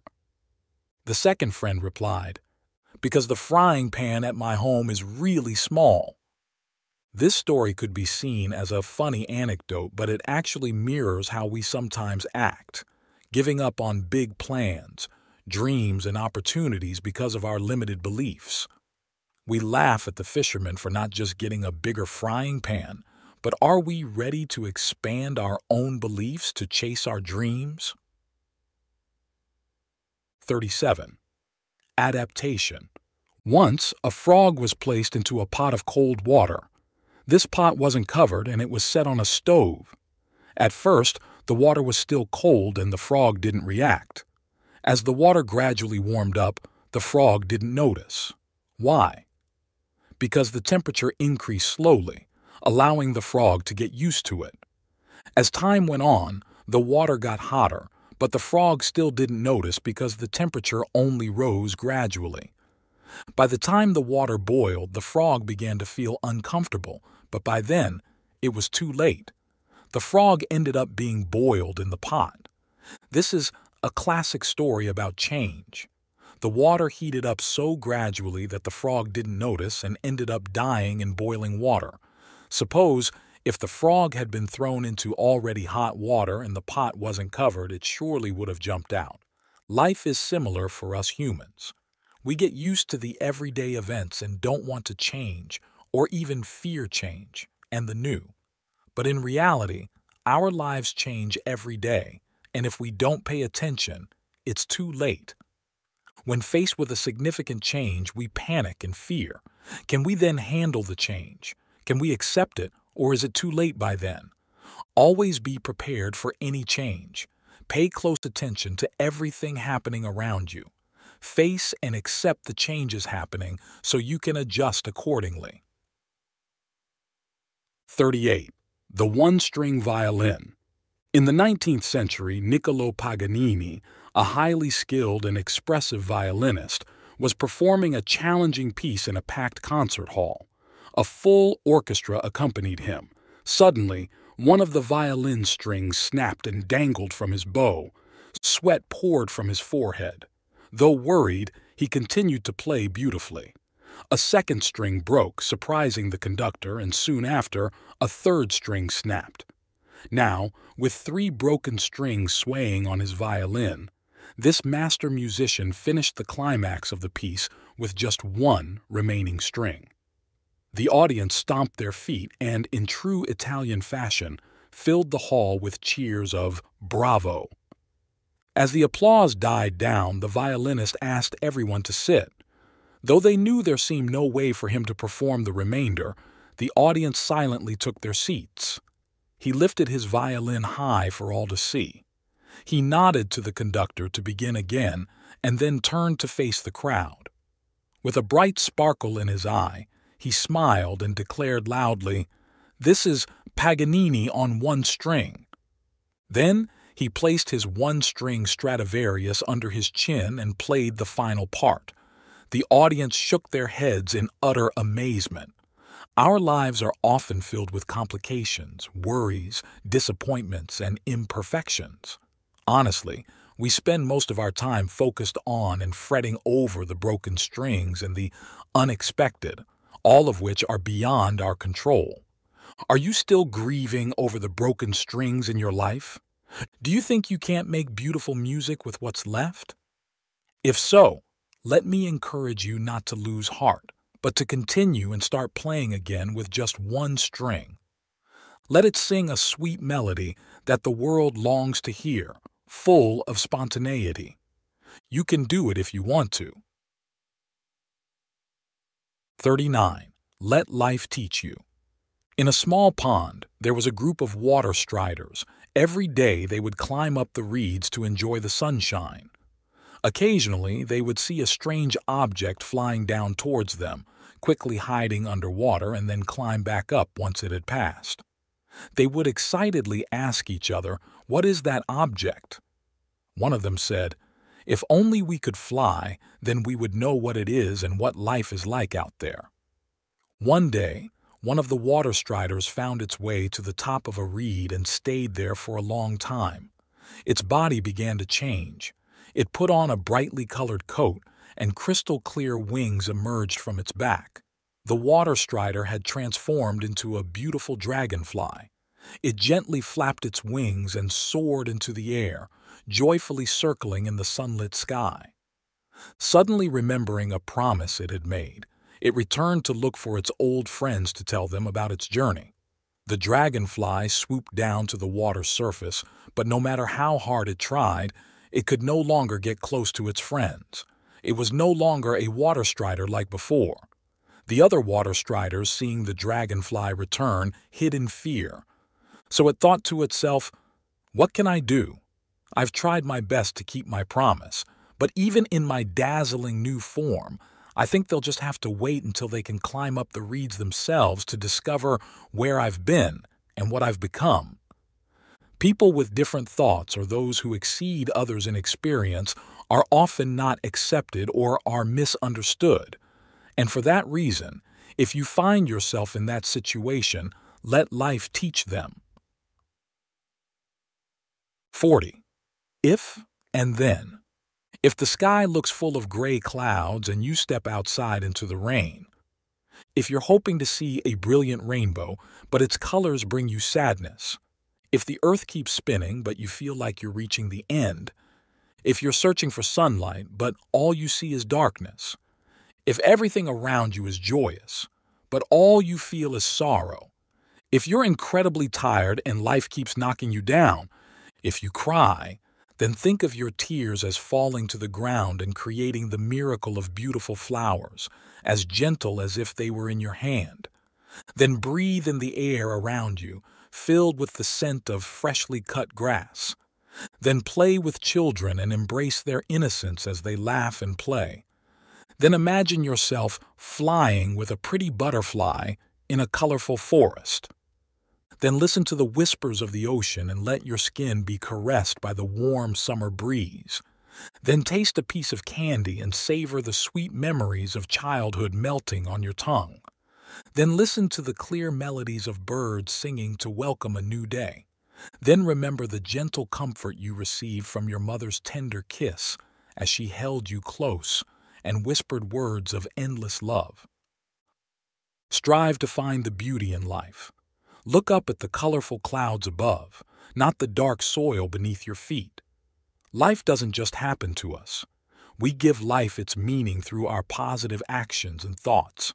Start today, right this moment, because life itself is a joy, the greatest gift that nature has given you. 41. My father. When I was 16 years old, one morning my dad asked me to drive him to the remote village of Mijar, 18 miles from our home. He wanted me to take the car to a nearby garage for repairs. Since I had just started learning to drive and saw this as a great chance to practice, I immediately agreed. I drove my dad to the village and promised to pick him up at 4 p.m. before taking the car to the garage. With a few hours to spare, I decided to buy a ticket to a movie across the street. I got so caught up in the movie that I lost track of time, and by the time I checked my watch, it was already 6 p.m. I knew my dad would be upset when he found out I went to the movies and might never let me drive again, so I came up with a few more car troubles to explain why I was late. I drove to our meeting spot and saw my dad waiting patiently on the street corner. I apologized for being late and told him that I tried to come as soon as possible, but the car needed some additional repairs. I'll never forget the way he looked at me then. My dad was really disappointed because I had lied to him, Jason. What do you mean? That's the truth, Dad. He looked at me again. When you didn't show up on time, I called the garage to ask if there was a problem, and they said you hadn't come to pick up the car. The feeling of guilt overwhelmed me, and I confessed to my dad the real reason I was late. My dad was angry not at me, but at himself. He realized that he hadn't been a good father. After all these years, I still felt I had to lie to him. It's heartbreaking to raise a son who can't even be honest with his own father. Now I'm going to walk home and think about what I've been doing wrong all these years. But Dad, it's 18 miles home and it's already dark. You can't walk. All my protests and apologies were useless. I had let my father down, and I also learned the most painful lesson of my life. He began walking down the dark, dusty, and windy road.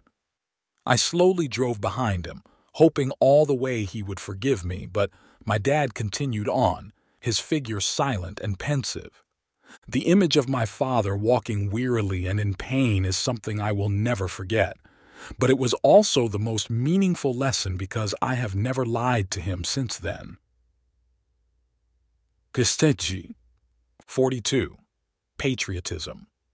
My son's essay question this morning was, "Why do you love your country?" He was deeply moved by the story of Uncle Lin playing the drum the other day, and I'm sure he wrote his essay effortlessly. Why do you love your country? Didn't that question spark a myriad of answers in your mind? I love my country because my mother was born there, because the blood in my veins is its blood, because the sacred ground there holds all the dearly departed my mother loved and my father respected, because of the land I was born on, the language I speak, the books I learn from, my siblings, my friends, and the great nation I share life with. The beautiful landscapes created by nature that surround me. In summary, everything I see, everything I love and hold dear belongs to my country. Right now, you are young and might not fully grasp what it means to love your country, but you will understand one day. When you travel far and return, standing on the deck of a ship one morning and seeing the green mountains of your homeland on the horizon, you will feel tears of joy well up and cheers of joy escape your lips. You will feel patriotic when you are abroad and suddenly hear someone among the crew speak your native language. Instinctively, you will approach and strike up a conversation with this stranger. You will feel patriotic when you hear a foreigner insult your homeland, and anger will flush your cheeks. Your love for your country will grow even stronger and nobler if one day an enemy unjustly attacks our homeland. At that moment, you will see how your father encourages you to be brave and how your mother bids you farewell, hoping for your triumphant return.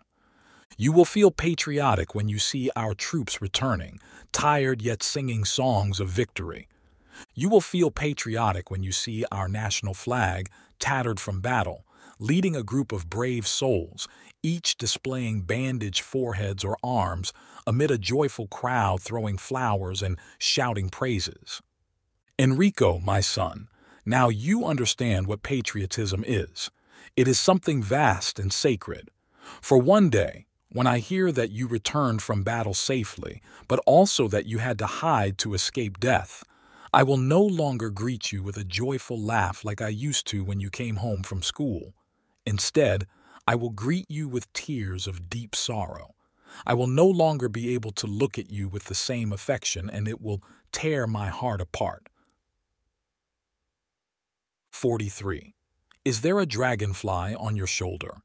In a small, peaceful, and beautiful city, two people deeply in love would go to the beach every dawn to watch the sunrise, and each evening they would see the sun set on the sandy shores. It seemed that everyone who saw this couple looked on with admiration. One day, after a car accident, the girl was severely injured and lay silently in a hospital bed, unresponsive for days and nights. In the morning, the boy sat by her bed in despair, calling out to his unconscious beloved. At night, he knelt in the city's small church, looking up to God, praying with eyes dry from crying. A month passed. The girl remained silent, and the boy's heart had long been shattered, but he still held on to hope and prayed. Then, one day, God was moved. God gave the struggling boy a chance, asking, "Would you give your life in exchange?" Without hesitation, the boy replied, "I am willing." God said, "I can awaken the one you love, but you must become a dragonfly for 3 years. Do you agree?" The boy promptly responded, "I agree." The next morning, as a dragonfly, he flew to the hospital like every morning, and the girl woke up. As a dragonfly, he couldn't be recognized by his love or hear what she was saying to the doctor by her bed. When the girl left the hospital, she was very sad. She searched everywhere for her love, but no one knew where he had gone. She searched for a long time, and the dragonfly never left her side, always fluttering around her. But as a dragonfly, he couldn't speak. And as a dragonfly, he was in front of his beloved, but not recognized. As summer turned to autumn and the cold wind blew the leaves from the trees, the dragonfly could not stay. Thus, the last fall of the dragonfly was on the girl's shoulder.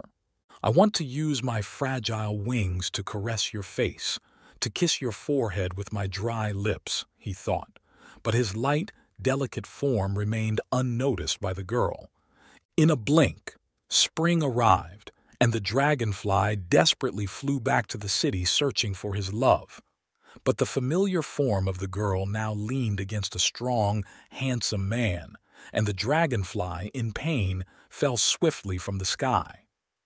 Everyone knew how severe the girl's condition had been after the accident, how wonderful and lovely the doctor was, how naturally their love developed, and how the girl had become happy again like before.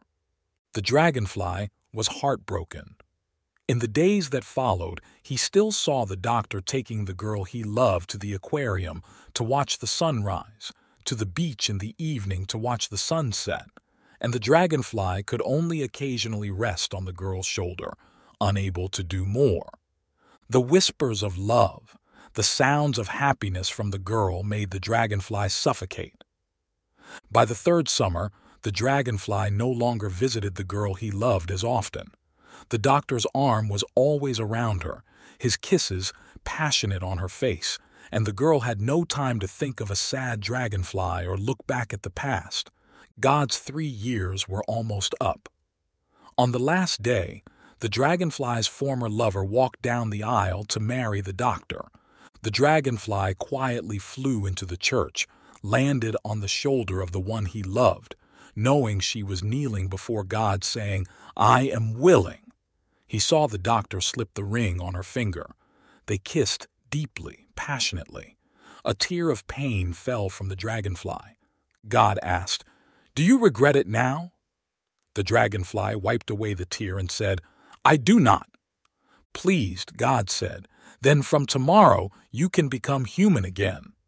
The dragonfly looked at the tear and shook his head, replying, "Let me remain a dragonfly for life."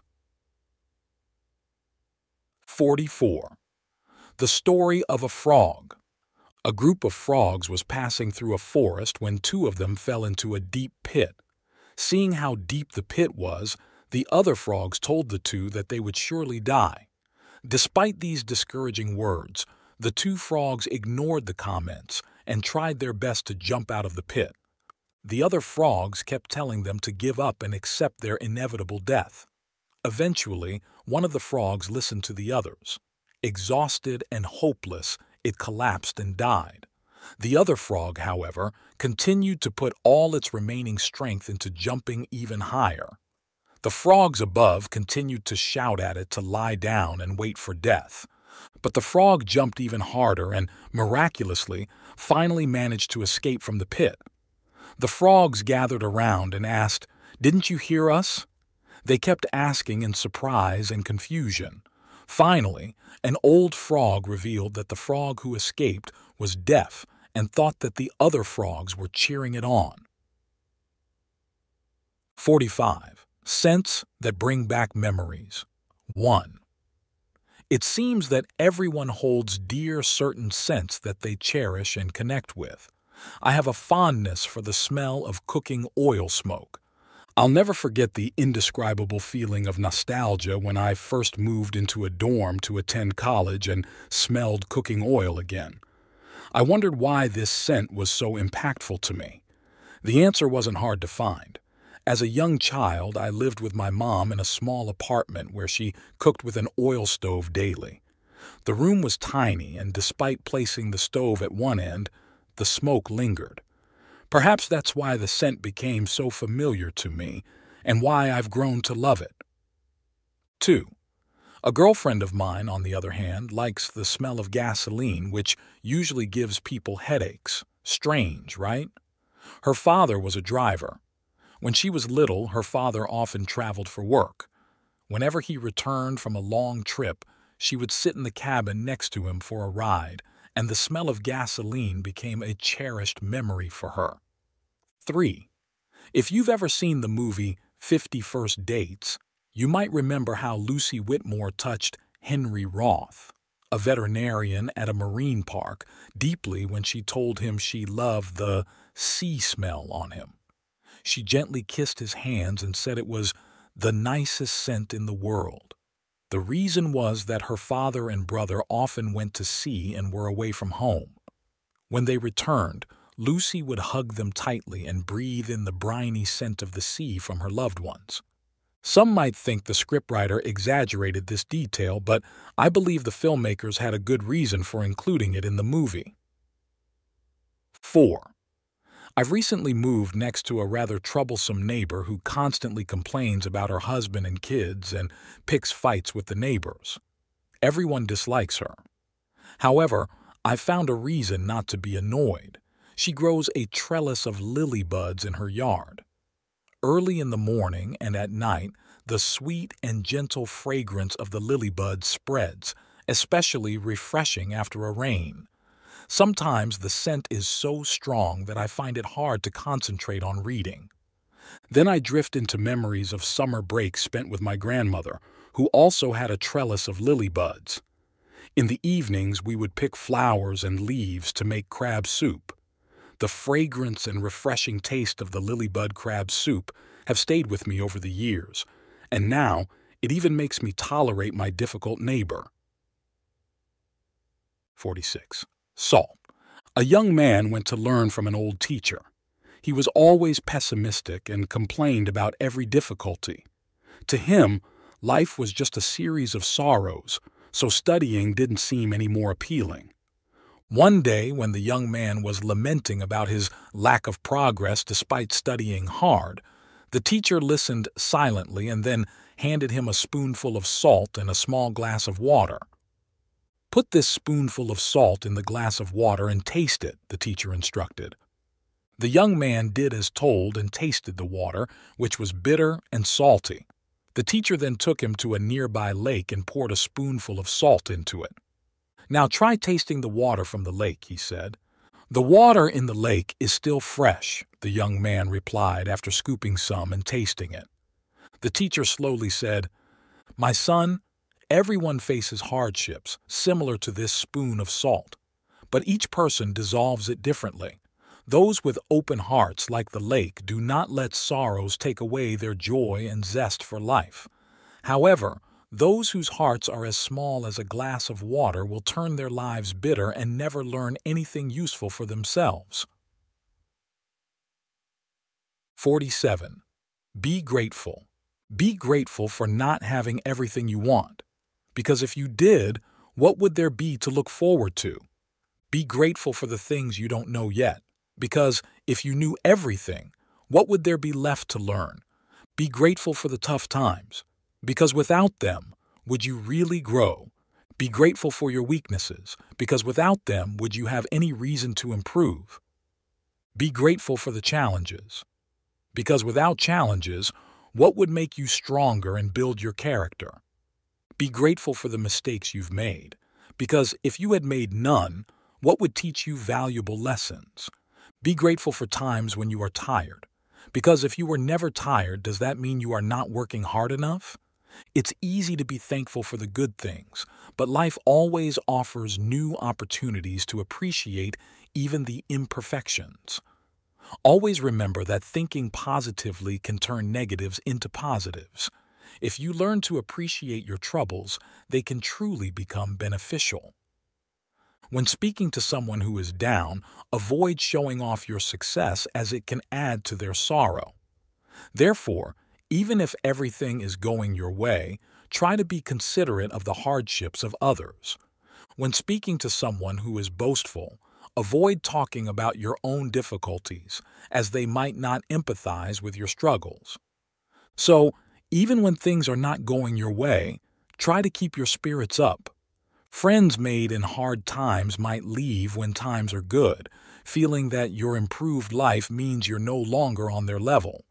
They might seek higher status connections and may feel insecure if your thoughtless words or actions make them feel inferior. Errors made with friends during good times can be hard to mend during bad times, as they might feel you've lost your former glory, not because you've become more humble, but because you have no other choice but to rebuild old friendships. If you once rejected them, they might now reject you. 48. The Pain Reliever Pill. In the pages of our school autograph books, there's a simple question that's not so easy to answer. What makes you cry? Among the hundreds of confessions I've read, like when I'm sad, when I fail, when I get spanked, one unusual admission stood out. I cry when I realize that I've made my loved ones cry. In our childhood, boys often found joy in girls' tears. Tripping a girl on the doorstep so she'd fall face first, pulling her hair painfully, or hiding her cherished colored pencil set under a table. All these would make her cry louder, and the more she cried, the more the boys enjoyed it. The one who made others cry the most was seen as strong and brave. As we got a little older, we realized it's not cool to make others sad. However, sometimes we make others cry without even meaning to, rushing to school and splashing through a puddle, inadvertently dirtying a girl's brand new white dress as she passes by, staring at a person with disabilities, laughing quietly, gossiping excitedly about someone with a friend. It's such unintentional acts that can cause silent tears to fall, tears that neither you nor I can see. And then as we grow up further, we begin to learn how to hurt others intentionally, but in more subtle ways than tripping or hair pulling. Out of anger, I might mock a less fortunate classmate with a cruel remark. During a moment of frustration due to a difficult home life, you might unleash a tirade of complaints against your parents. Once we calm down, we might quickly forget what we said, but the emotional wounds we caused with our harsh words can take a long time to heal. Did you know that October 17th is the World Day for Overcoming Pain? Across the globe, doctors and hospitals are finding new treatments and surgeries to reduce patient suffering and speed up recovery. In many labs, pharmacists and chemists aim to discover the most effective pain relief drugs for humans. While medicine increasingly effectively treats physical pain, how will we heal the invisible, lingering pain caused by our own carelessness or cruelty? I cry when I realize I've made my loved ones cry. I cry because I realize I've been cruel and careless, crying so I don't repeat my mistakes, crying so that our hearts can turn into pain-relieving pills when we move beyond the indifferent beats that have become too familiar. 49. The power of a smile. Smile at each other. Smile at your wife. Smile at your husband. Smile at your children. Smile at everyone. It doesn't matter who it is, and that will help you grow in love for one another. I write this from my own experience.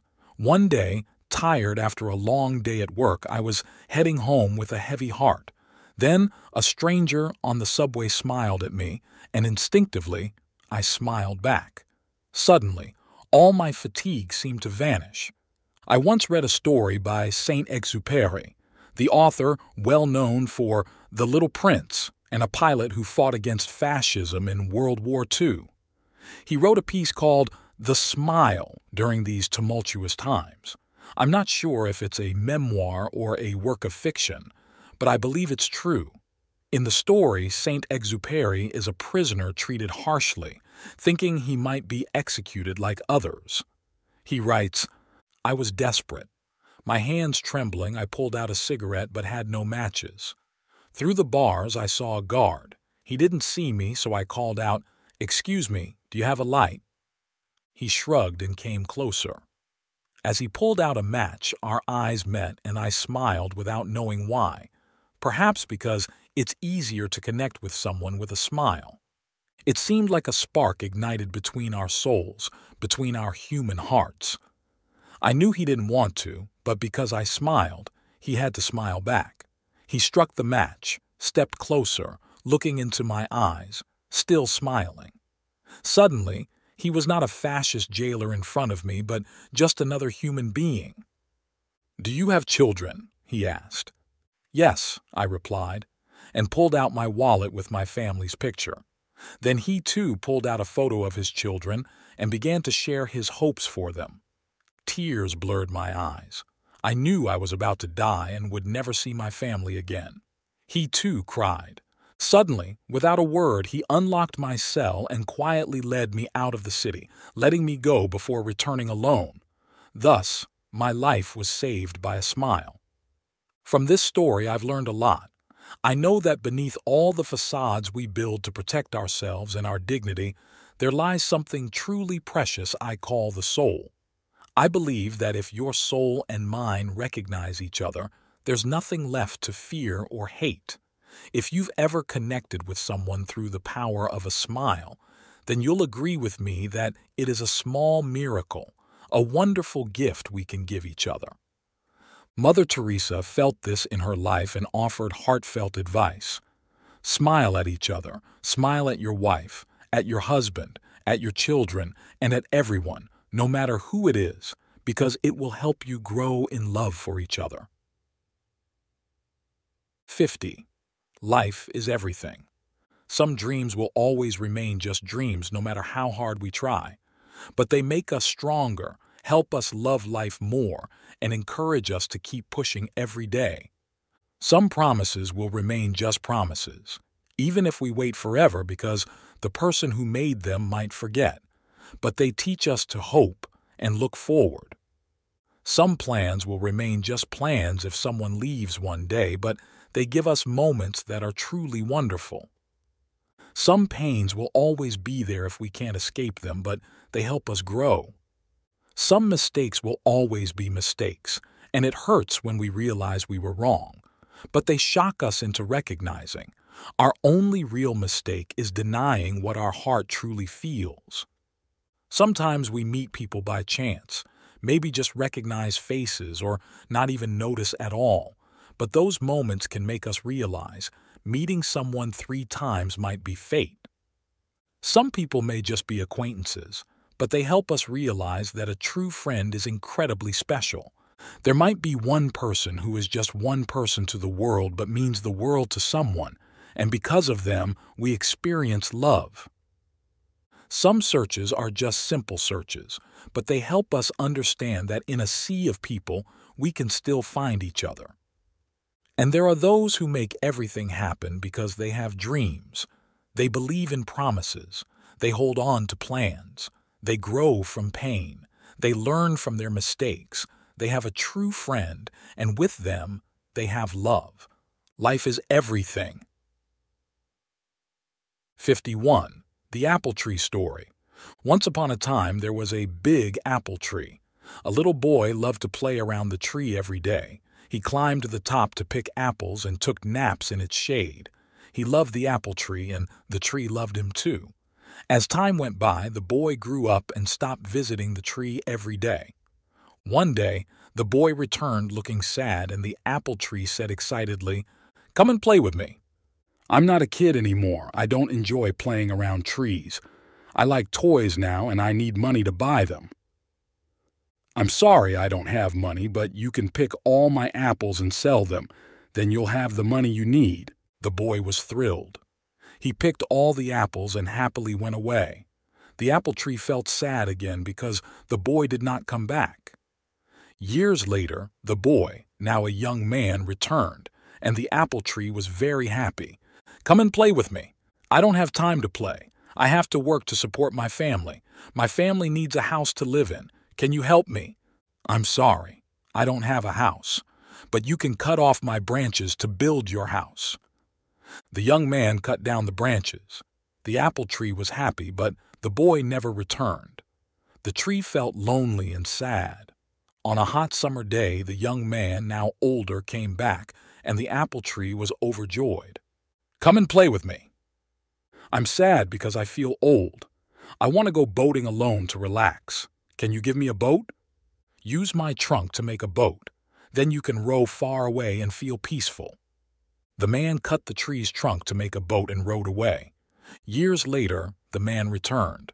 "I'm sorry, my boy. I have nothing left to give you. No more apples. I don't have teeth to eat them anymore. I don't have branches for you to climb. I'm too old for climbing. I really can't help you anymore.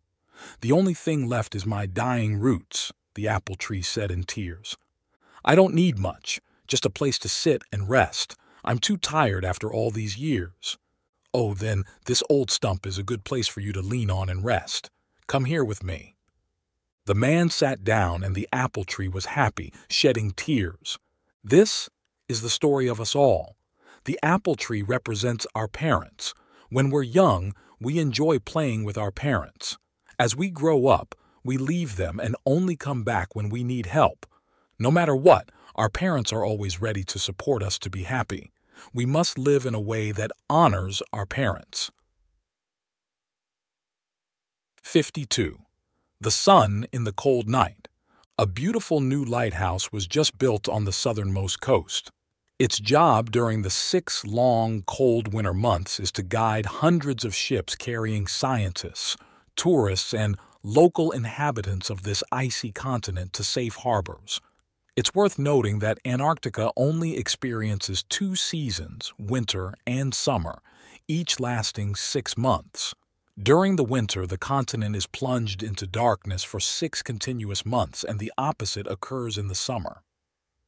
The lighthouse was completed in the middle of summer, and there were still about 3 months left until winter. Naturally, no one thought to light it up yet, so it wasn't useful.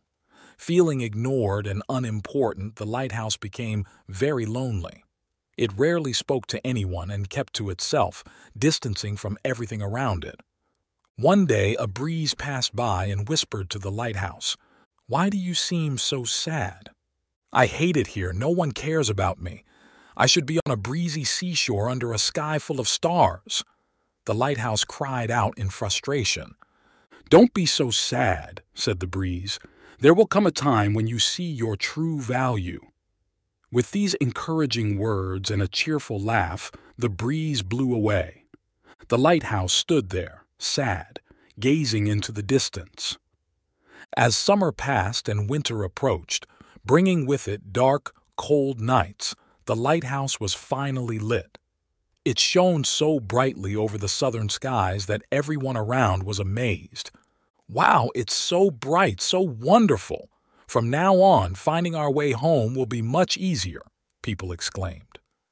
Explorers and residents of Antarctica now relied on the lighthouse as a beacon to find and navigate their way. It was then that the lighthouse realized its true worth, just as the breeze had said. It did its best to banish the darkness and light up everything around. The lighthouse felt incredibly proud. Then one day, the breeze returned, swirling around the lighthouse with a playful laugh. "Look at me now," said the lighthouse. "I really mean something to everyone now."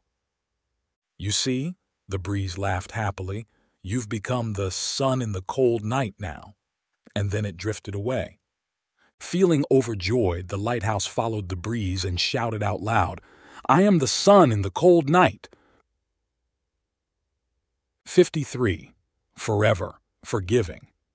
Lisa sat on the floor with an old box in front of her, containing a piece of paper divided into squares. This is the story behind those squares. "How many times should you forgive your siblings?" The teacher read aloud, answering for the whole class. 70 times 7. Lisa tugged at Brent, her younger brother. "So how many times is that?" Brent wrote the number 490 on the corner of Lisa's notebook. Small and slight with short arms, oversized glasses, and messy hair, Brent was a musical prodigy. He started playing piano at 4, the clarinet at 7, and was now mastering the organ. Lisa was only better than him at one thing, basketball, which they played after school. Though Brent was small and not very athletic, he never refused because it was Lisa's only joy amidst her mostly poor grades. After school, they headed to the basketball court. During a play, Lisa accidentally elbowed Brent in the chin. She scored easily and was thrilled until she saw Brent holding his chin. "Are you okay? It was an accident." "It's fine. I forgive you," he smiled. 490 times to forgive, and this is one, so 489 more to go. Lisa laughed. If she really kept track, she'd have reached 490 a long time ago. The next day, they played Battleship on paper. Afraid of losing, Lisa peeked at Brent's sheet and won easily. "You cheated," Brent accused. Lisa blushed. "I'm sorry." "It's okay, I forgive you," Brent chuckled softly.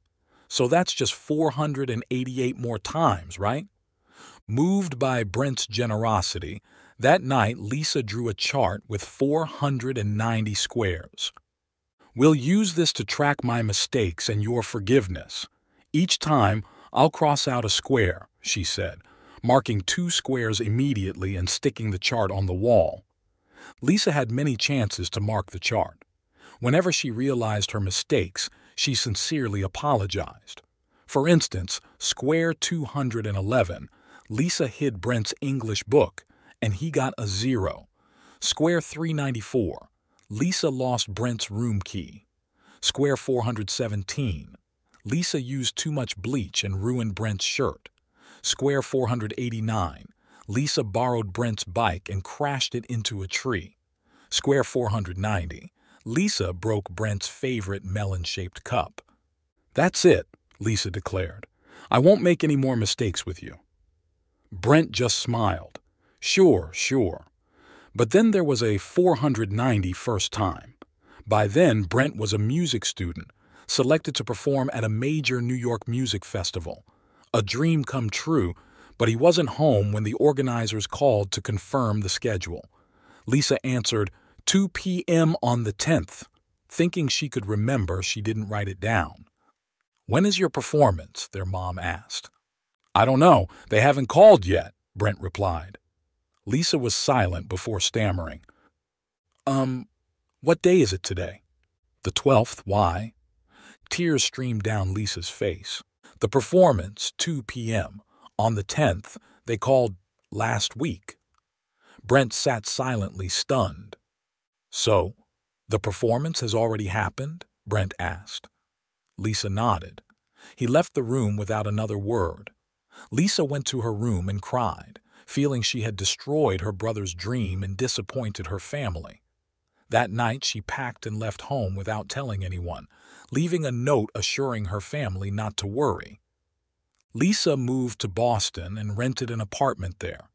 Her parents wrote many times, but she didn't respond. "I've hurt Brent. I can't ever go back." That was the thinking of a 19-year-old girl. Years later, she ran into a former neighbor, Mrs. Nelson. "I'm so sorry about Brent." Lisa was puzzled. "What do you mean?" Mrs. Nelson quickly realized Lisa didn't know. She explained everything. A speeding car, an emergency room, dedicated doctors. But Brent didn't survive. That afternoon, Lisa returned home. She sat quietly in front of the box. Instead of the old chart full of crosses, there was a new large paper. "Dear Lisa, I never wanted to count forgiveness, but you kept counting. If you want to continue, use this new map I made for you. Love, Brent." On the back was a chart like the one Lisa made as a child with many squares. But only the first square was marked, next to it in red pen. 490 first time. Forgive. Forever. 54. Practical and impractical. Long ago, Gujian's second son was imprisoned by the king of Chu for murder. At that time, in Chu, there was a respected and revered prophet named Zhang Sheng. Gujian heard about this, so he wrote a letter and sent 100 silver coins with his youngest son, instructing him, "Take this letter and my letter to Zhang Sheng's house to help your brother." Gujian's eldest son heard about this and wanted to take over the task from his brother, claiming it was his right as the elder sibling.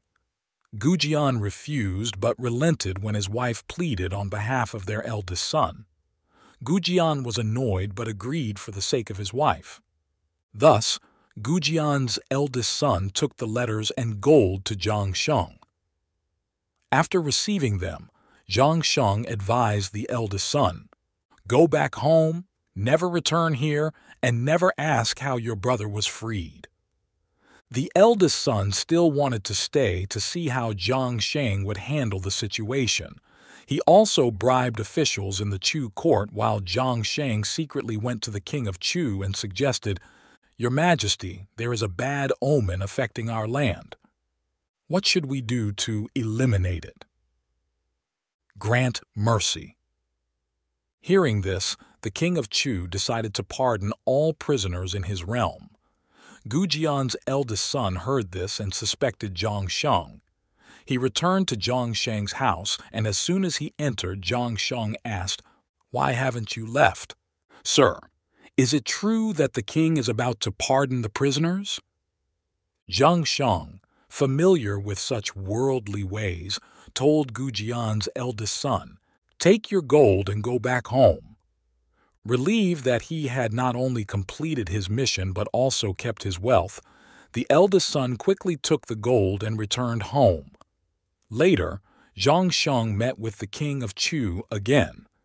"Your Majesty, I hear people say that your decree of pardon was because of Gujian's son, as Gujian is a wealthy ruler." Angered by this, the king of Chu immediately ordered the execution of Gujian's second son. On the day of the funeral, Gujian's wife and both sons were devastated, but Gujian reflected to himself, "I'm not surprised. I knew this would happen. The eldest has been with me through hard times from a young age, while the youngest, born only recently, doesn't understand hardship and only knows how to waste money. Oh, the eldest has suffered so much that he became greedy, leading to this trouble. If the youngest had gone, he would not have cared about the money, and we might have been reunited." 55. Listening and the Stone. A wealthy man was driving fast in his expensive car through the city streets when he saw a child darting out from between parked cars ahead. He slowed down, but as he passed the spot where he thought he'd seen the child, there was nobody there. Suddenly, he heard the sound of a stone hitting the side of his car. He slammed on the brakes and turned back to where the stone had come from.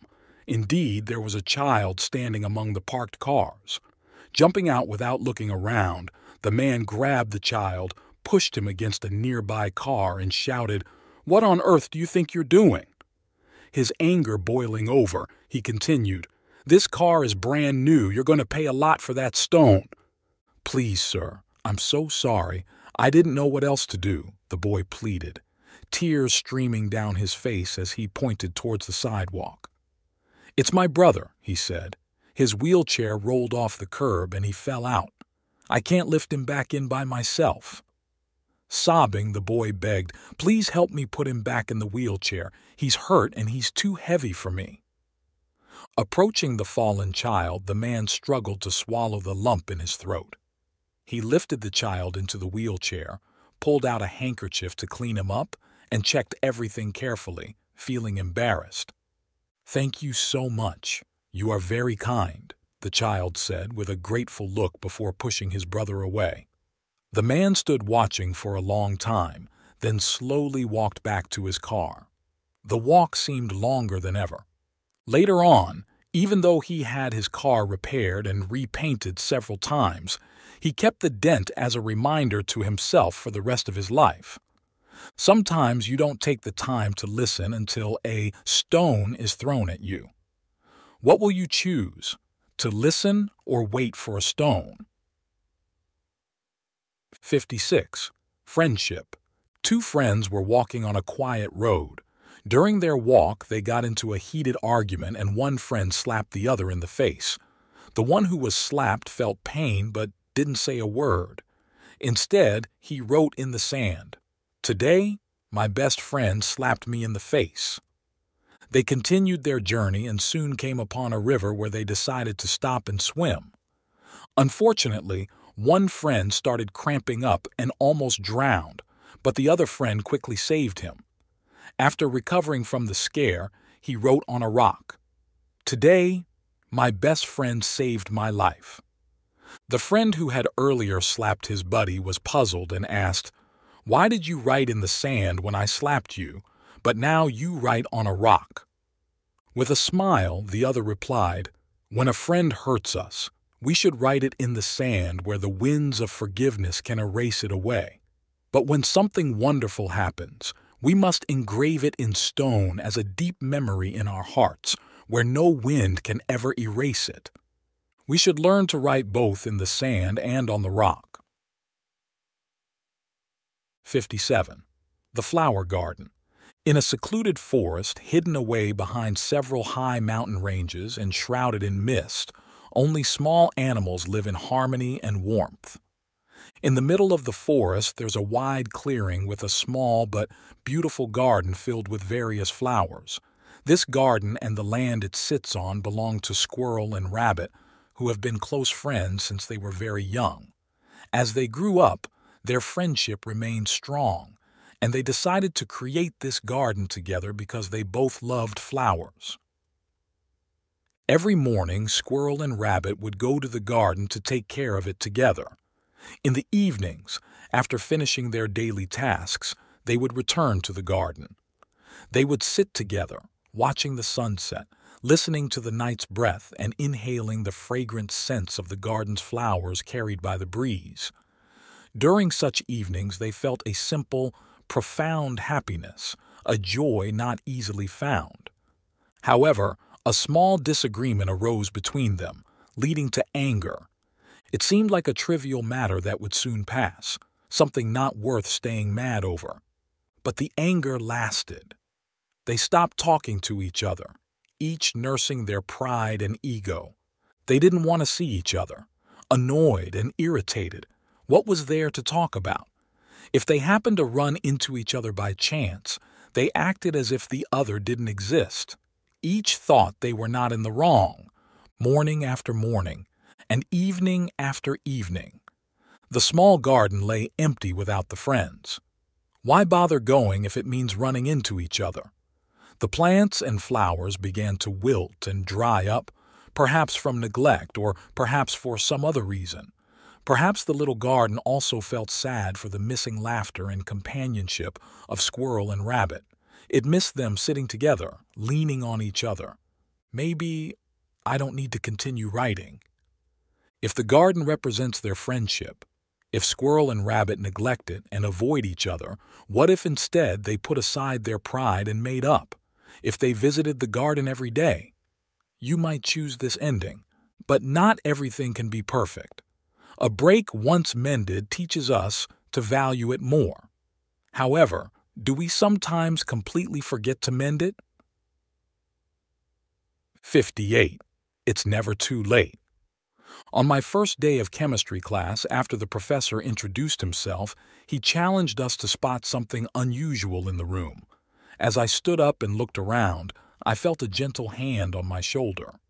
Turning around, I saw a small, wrinkly old woman smiling brightly at me.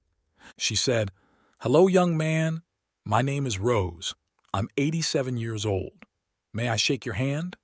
I laughed heartily and replied, "Of course," and she gave me a firm handshake. "Why are you going to school at such a tender age?" I joked. She quipped back, "I'm here to find a wealthy husband, get married, have a few kids, then retire and travel." "Oh, you're funny." I was really curious to know what had driven her to take on this challenge at her age. "I've always dreamed of going to college, and now here I am," she said. After class, we went to the student lounge for some hot chocolate. We became friends instantly, and just 3 months later, we were inseparable, chatting nonstop on our way home. I always enjoyed listening to this time machine as she shared her life experiences and profound philosophies. That year, Rose became an icon at our school. She made friends everywhere she went and always dressed nicely. At the end of the semester, we invited Rose to speak at a team party, and I will never forget what she told us. She stepped up to the podium, smiled, and said, "We should never stop moving. There are 4 secrets to staying young, happy, and successful. Find something funny to laugh about every day. Have a dream for yourself. When you stop dreaming, you die. There are many people around us who are walking dead because they don't dream." There's a big difference between getting old and growing up. If you spend a year in bed and don't do anything productive, you will grow old into your 20s. Everyone gets old. But you don't have to grow old, you just grow up if you find opportunities and change. And finally, no regrets. Us older folks often don't regret what we've done, but what we haven't done. Only those who have regrets fear death. She concluded by singing La Vie en Rose to us and challenged us to learn the lyrics and live by them. Then, a week before graduation, Rose passed away peacefully in her sleep. Over 2,000 students attended her funeral, mourning a classmate who taught us it's never too late to pursue your dreams. 59. When someone sends out a smile. A girl smiles at a gloomy stranger, and her smile lifts his spirits. He remembers a kind deed from an old friend and writes them a thank you letter. This friend, overjoyed to hear from an old buddy, leaves a big tip for the waitress after lunch.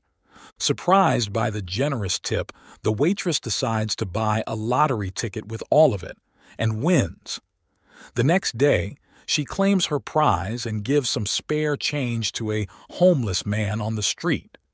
Grateful, since he hadn't eaten in 2 days, the homeless man returns to his dark room after dinner. On his way, he finds a shivering puppy and takes it home to warm up. The puppy is thrilled to be saved from the approaching snowstorm. That night, while everyone is asleep, the house catches fire, but the puppy barks loudly. It barks until it wakes everyone up, saving them all. One of the children saved that night grows up to be a doctor who discovers a vaccine for a deadly disease. All this happened because of a single smile. 60. The cracked pot. A person had two large pots for carrying water. One of the pots had a crack, so when carrying water from the well, it would only be half full by the time they got home. The intact pot was very proud of its perfection, while the cracked pot always felt bad because it couldn't do its job properly. One day, the cracked pot spoke to its owner. "I'm so ashamed of myself. I want to apologize to you." "Why are you ashamed?" "Because of my flaw, you don't get all the water you deserve for your hard work." "Don't worry. Next time, notice the flower beds along the path as we return home." Indeed, along the roadside there were vibrant flower beds. The cracked pot felt happy for a moment, but still, when they arrived home, it was only half full of water. "I'm sorry," it said again. "Did you notice that flowers only grow on your side of the path? I knew about your crack and used it to my advantage. I planted flower seeds on your side of the road, and over the years you've watered them. I picked those flowers to decorate our home.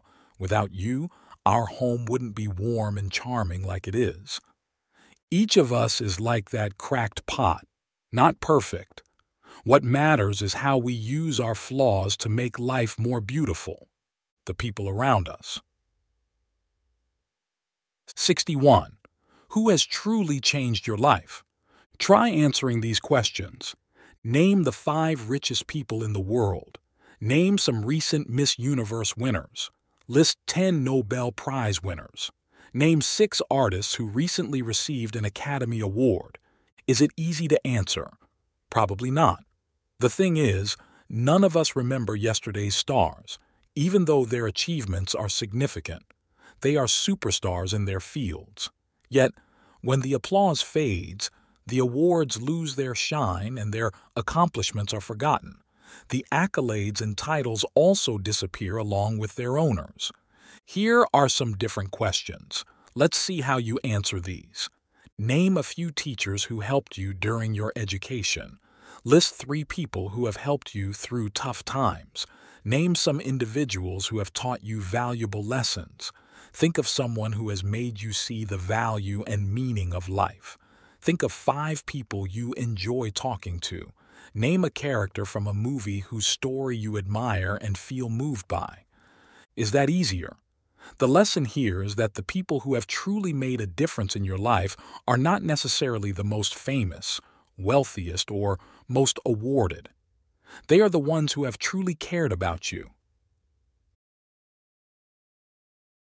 62. The worry tree.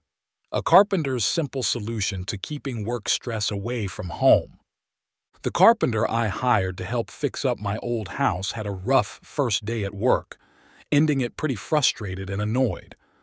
He struggled for hours with the roof tiles, then dealt with a saw that stopped working and an old truck. When I drove him home, he was silent the whole way, not really in the mood for talking or laughing. At his place, he invited me to meet his family. As we approached the front door, he suddenly stopped next to a small tree and gently touched its top with both hands. When the door opened, it was like he was a completely different person. His sun-darkened face brightened with a smile. He hugged his 2 little kids tightly and tenderly kissed his wife. After some time chatting, he drove me back home. Passing by the small tree near the door, my curiosity got the better of me, and I asked about his earlier action. "Oh, that's my worry tree," he replied cheerfully. "I know I can't avoid problems at work, and I definitely shouldn't bring them home to bother my wife and kids who've been waiting for me all day. So every evening when I come home, I leave all my troubles and frustrations on that tree. Then, in the morning when I leave for work, I pick them up again." "But you know what's funny?" the carpenter continued. "When I go out in the morning to pick them up, there always seems to be less worry than what I left the night before." 63. Cherishing every moment. Embracing love and forgiveness in the face of uncertainty. If I knew it was the last time I would see you sleeping peacefully, I would hold you tight and pray to God to protect your soul. If I knew it was the last time I would see you walk out the door, I would hug you tightly, kiss you loudly, and ask you to come back. If I knew it was the last time I would hear your name being praised, I would record every word, every action, and watch those videos over and over again. If I knew it was the last time to spare a minute or two, I would stop and say, "I love you so much," even though you might already know that. Tomorrow might bring forgetfulness, that's for sure, and we won't get a second chance to do everything right. There are many ways to express love and plenty of opportunities to show we can do it all. Just in case I'm confused, and today is all I have, I would tell you how much I love and cherish you. I hope I never forget that tomorrow isn't promised to anyone, and today could be the last chance to hold the ones you love close to your heart. If you're waiting for tomorrow, why not do everything today?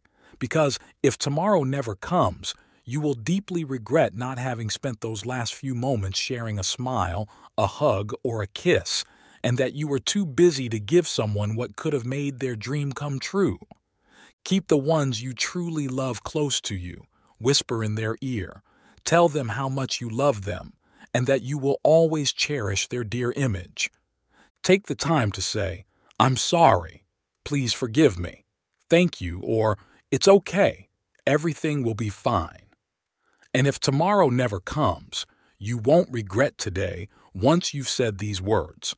Learn to apologize, start over, and tell your loved ones how much you love them too. 64. Friendship lasts forever. At some point in your life, you find a close friend. This person can change your life, even in the smallest way. They can make you laugh so hard that you can't stop. They make you believe that the world is truly a beautiful place. They spend hours convincing you that the door to life hasn't closed on you, and it's opening right now. That's your friend forever.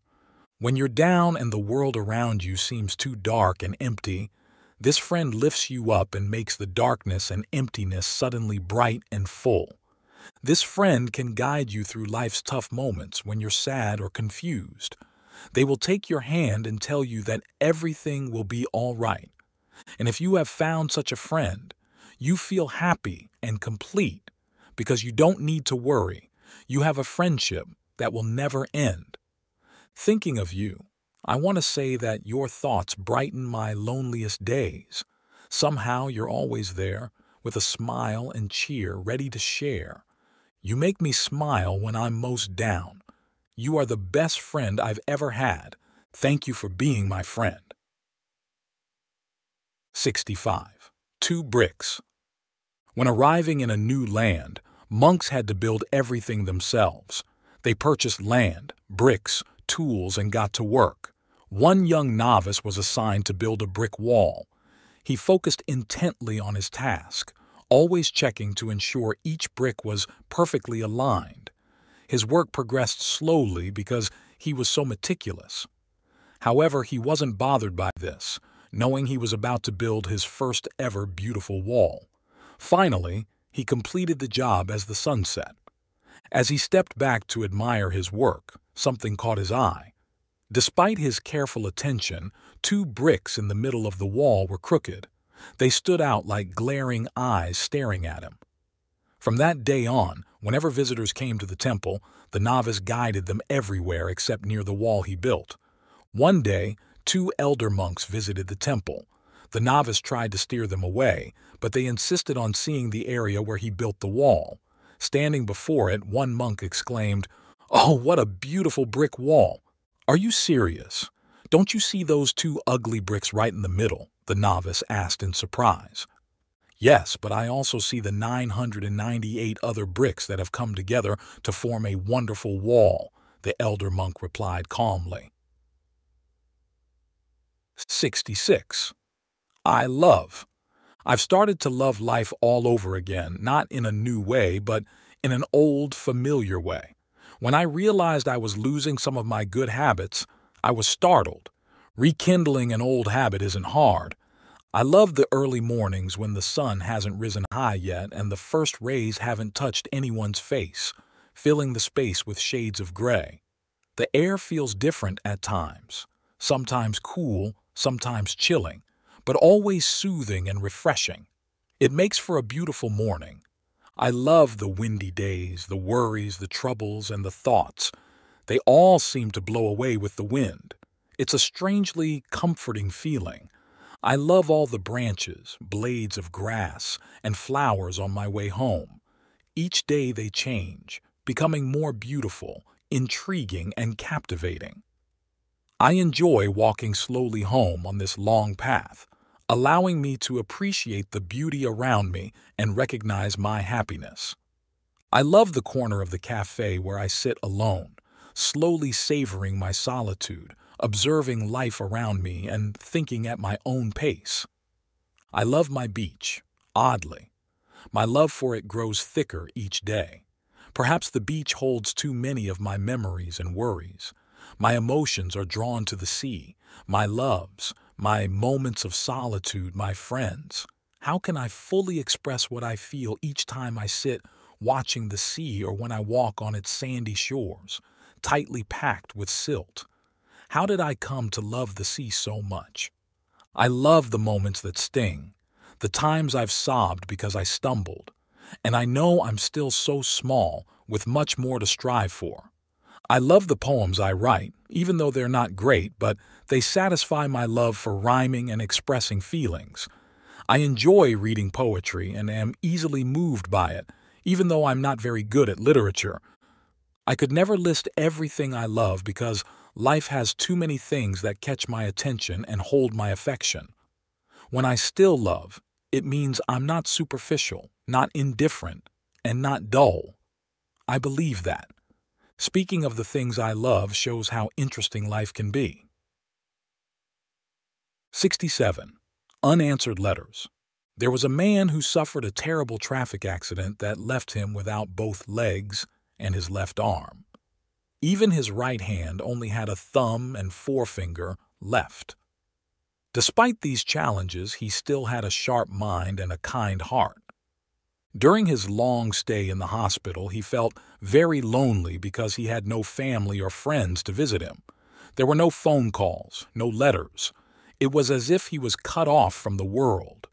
Overcoming his disappointment, he had an idea.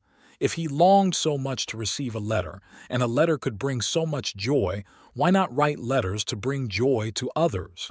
Despite the difficulty, he could still write using the 2 fingers on his right hand.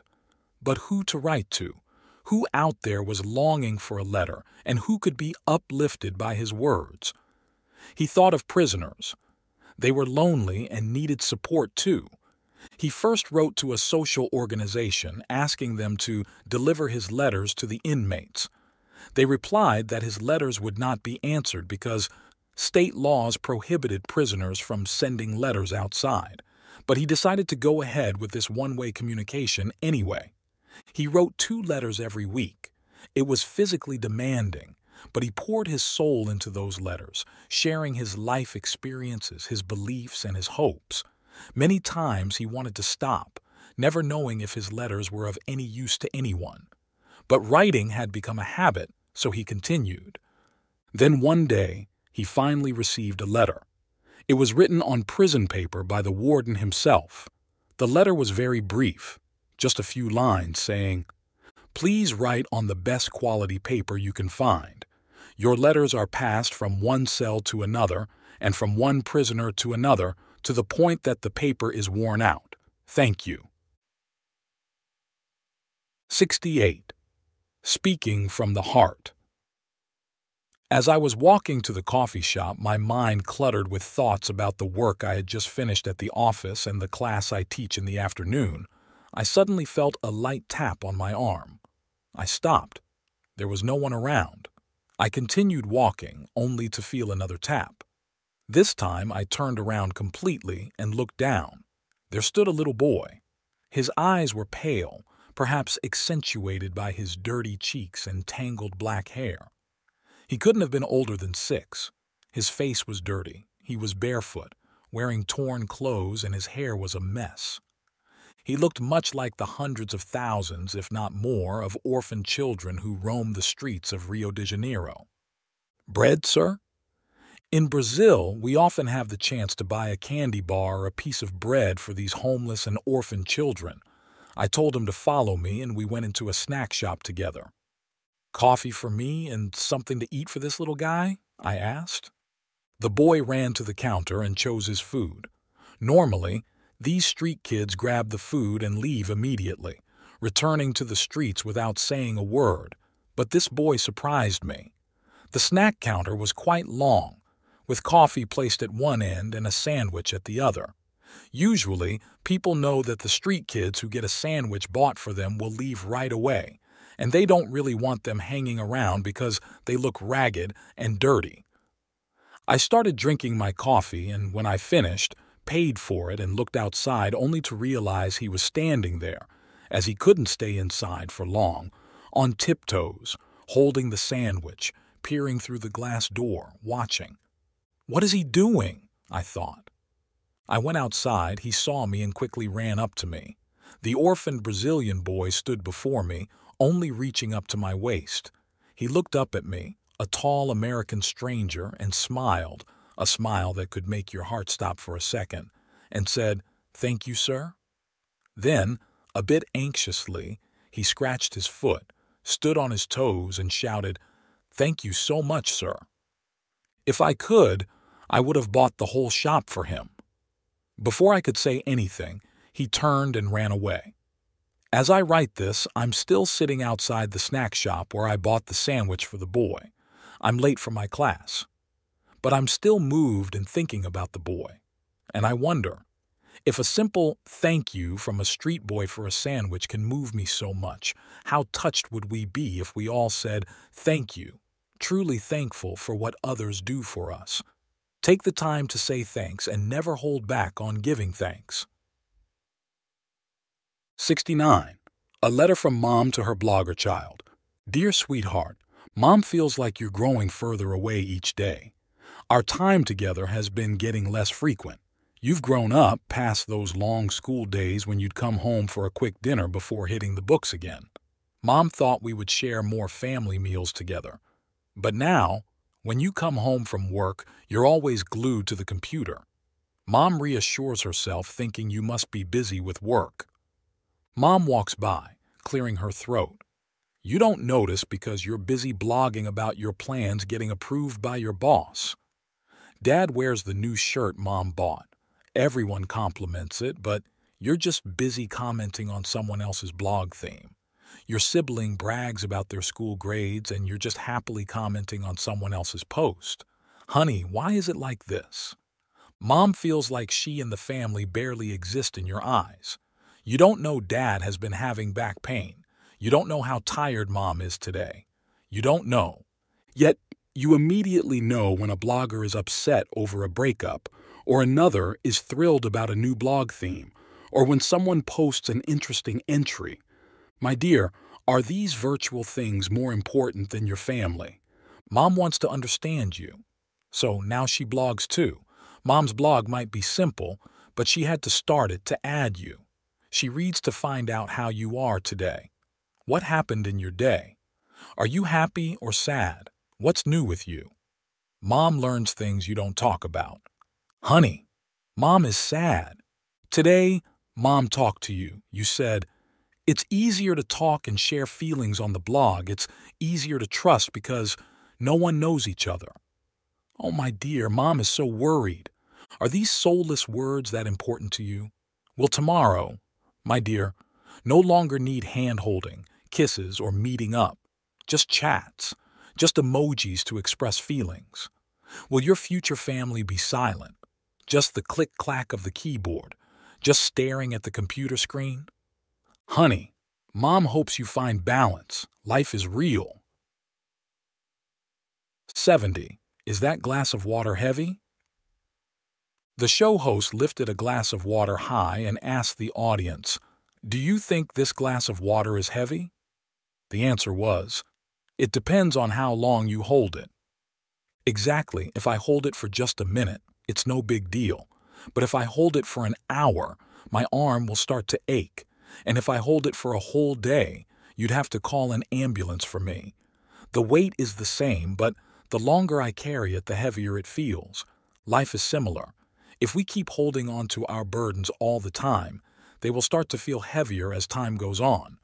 Eventually, we'll break down. What we need to do is put the glass down for a while before holding it again. Sometimes, we need to put down the burdens of life, take a rest to gather strength, and then continue carrying them.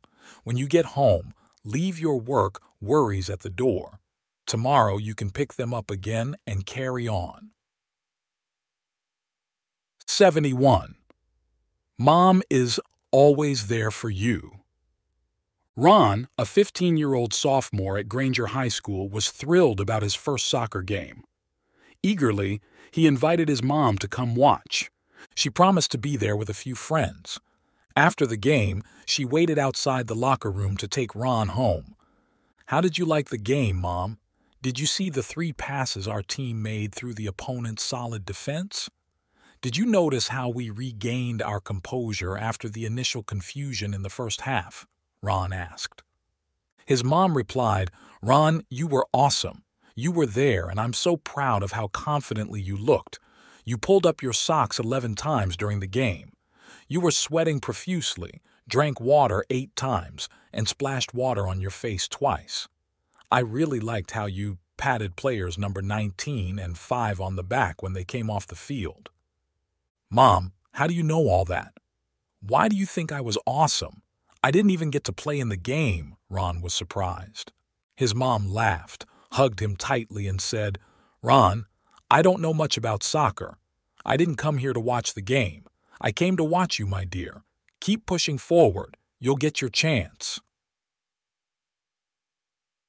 72. Loving someone. Loving someone means you cherish the gifts they give you, no matter how small. Loving someone is realizing they aren't just yours but belong to the whole world too, and still, they mean so much to you. Loving someone is being your true self when you're with them. Loving someone is waking up every morning feeling happy because you have another day to love and be loved. Loving someone is realizing they are a gift from life itself, wanting to walk beside you for your whole life.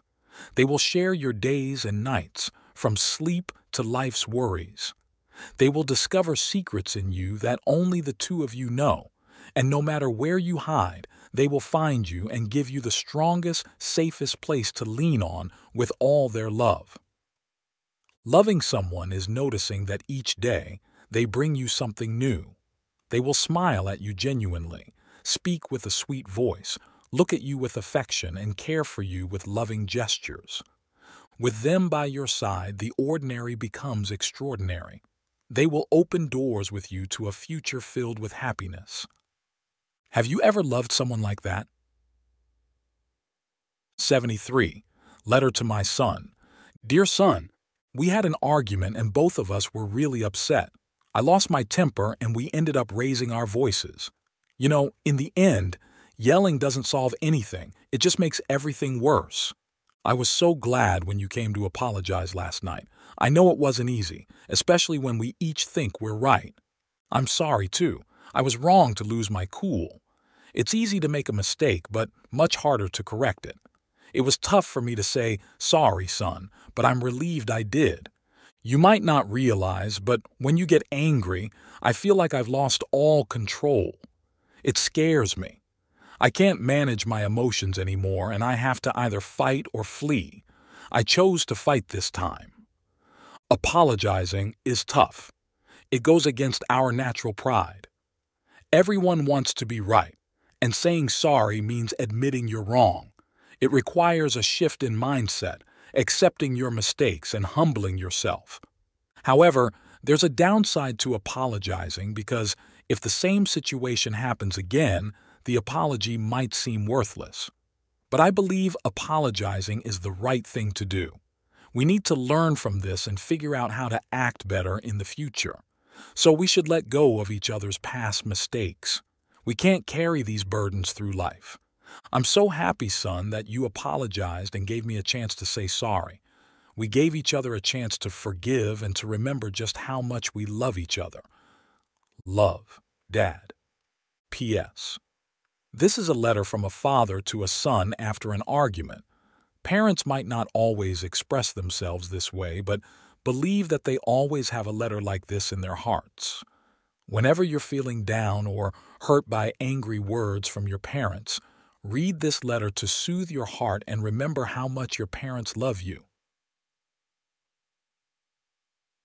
74. We are the dumb ones. On my first day teaching, everything went smoothly until the last period. When I walked into the classroom, I heard the sound of breaking furniture.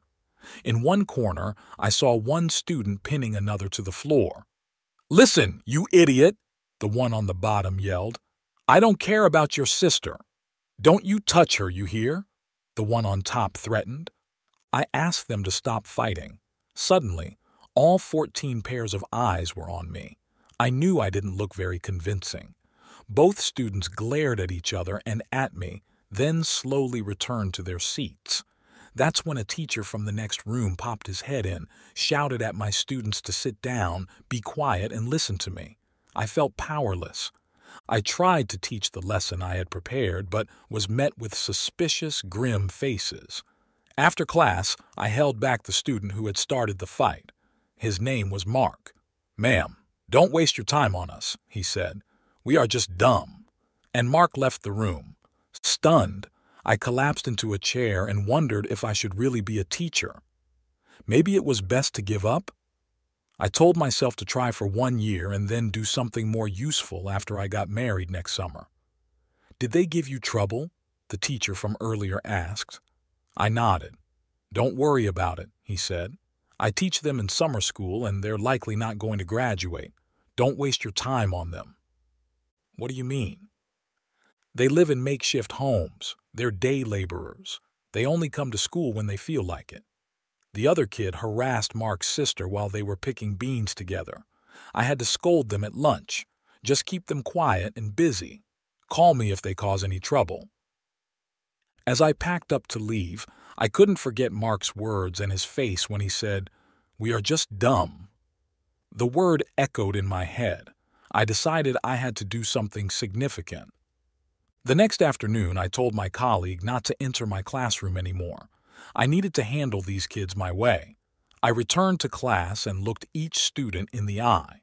Then I went to the board and wrote Echinage. "That's my name," I said. "Can anyone tell me what it is?" The kids said it was a weird name and they had never seen one like it. I then wrote Janice on the board. The kids gasped and looked at me excitedly. "You're right. My name is Janice," I said. "I have dyslexia, which means I have trouble reading. When I started school, I couldn't write my name correctly. I couldn't read letters and numbers just floated away from me. I was nicknamed the Dumb One." Yes, I used to be dumb. I still remember those horrible sounds and the shame I felt. "How did you become a teacher?" a child asked. "Because I hated those nicknames and I'm not stupid and I love to learn. It's the same for our class. If you like being called dumb, you don't need to be here. Transfer to another class. No one is dumb here."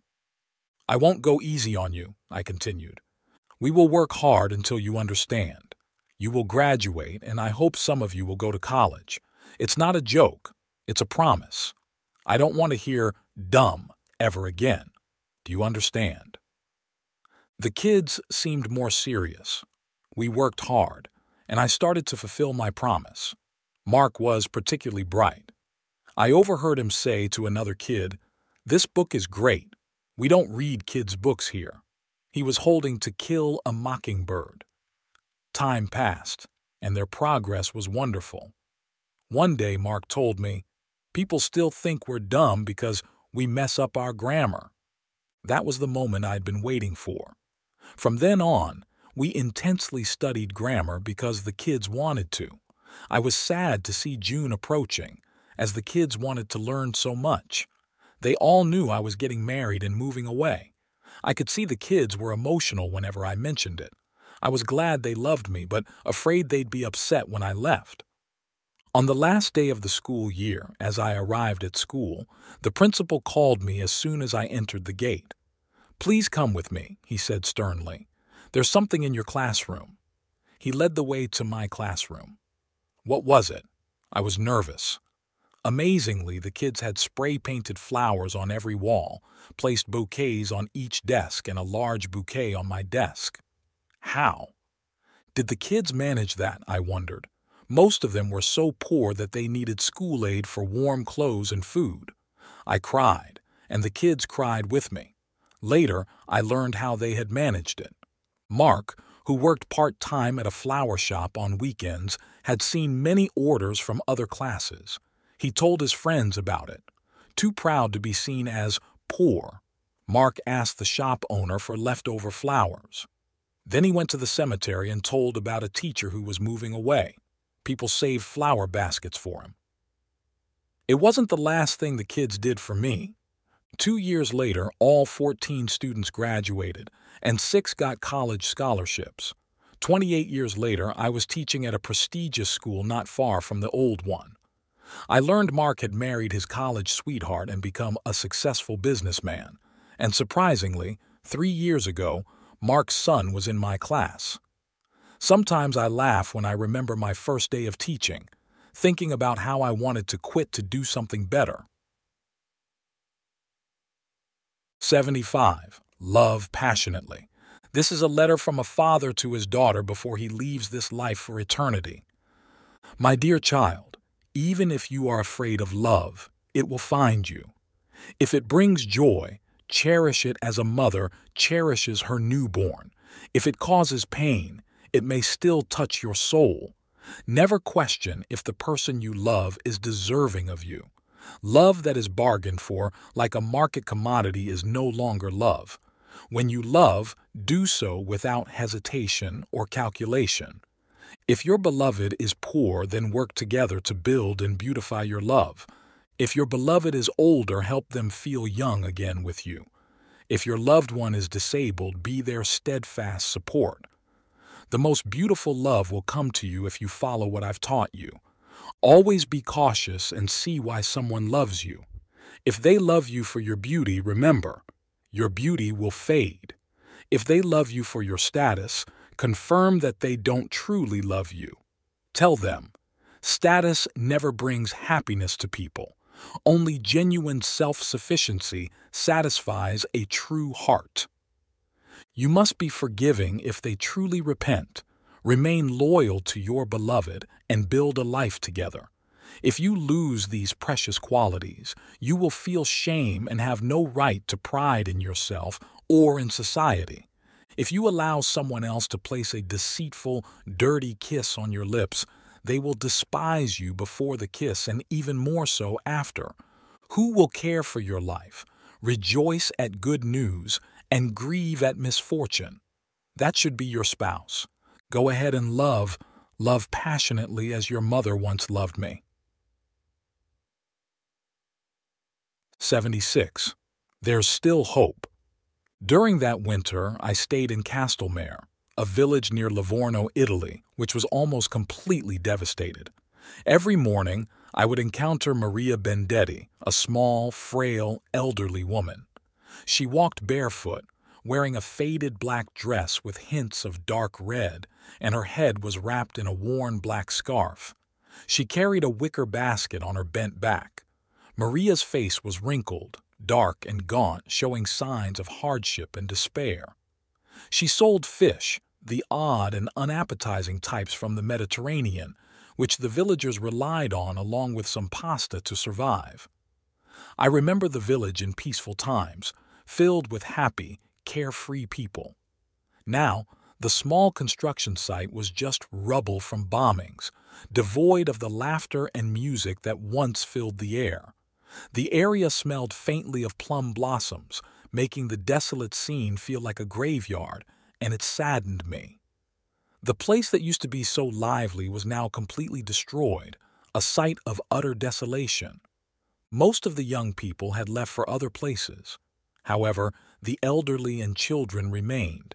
They moved like ghosts among the ruins with just a few boats and patched-up nets, struggling to make ends meet. Among those who stayed was Maria. Sometimes she was accompanied by her 10-year-old granddaughter. Thin and ragged, the girl walked barefoot beside Maria, calling out, "Fish for sale, fresh fish," as if to convince passers-by that the fish were just caught. Observing them, I felt deeply sad and worried. They seemed to cling to a past that was long gone. One morning, as they passed the devastated site, I spoke with them.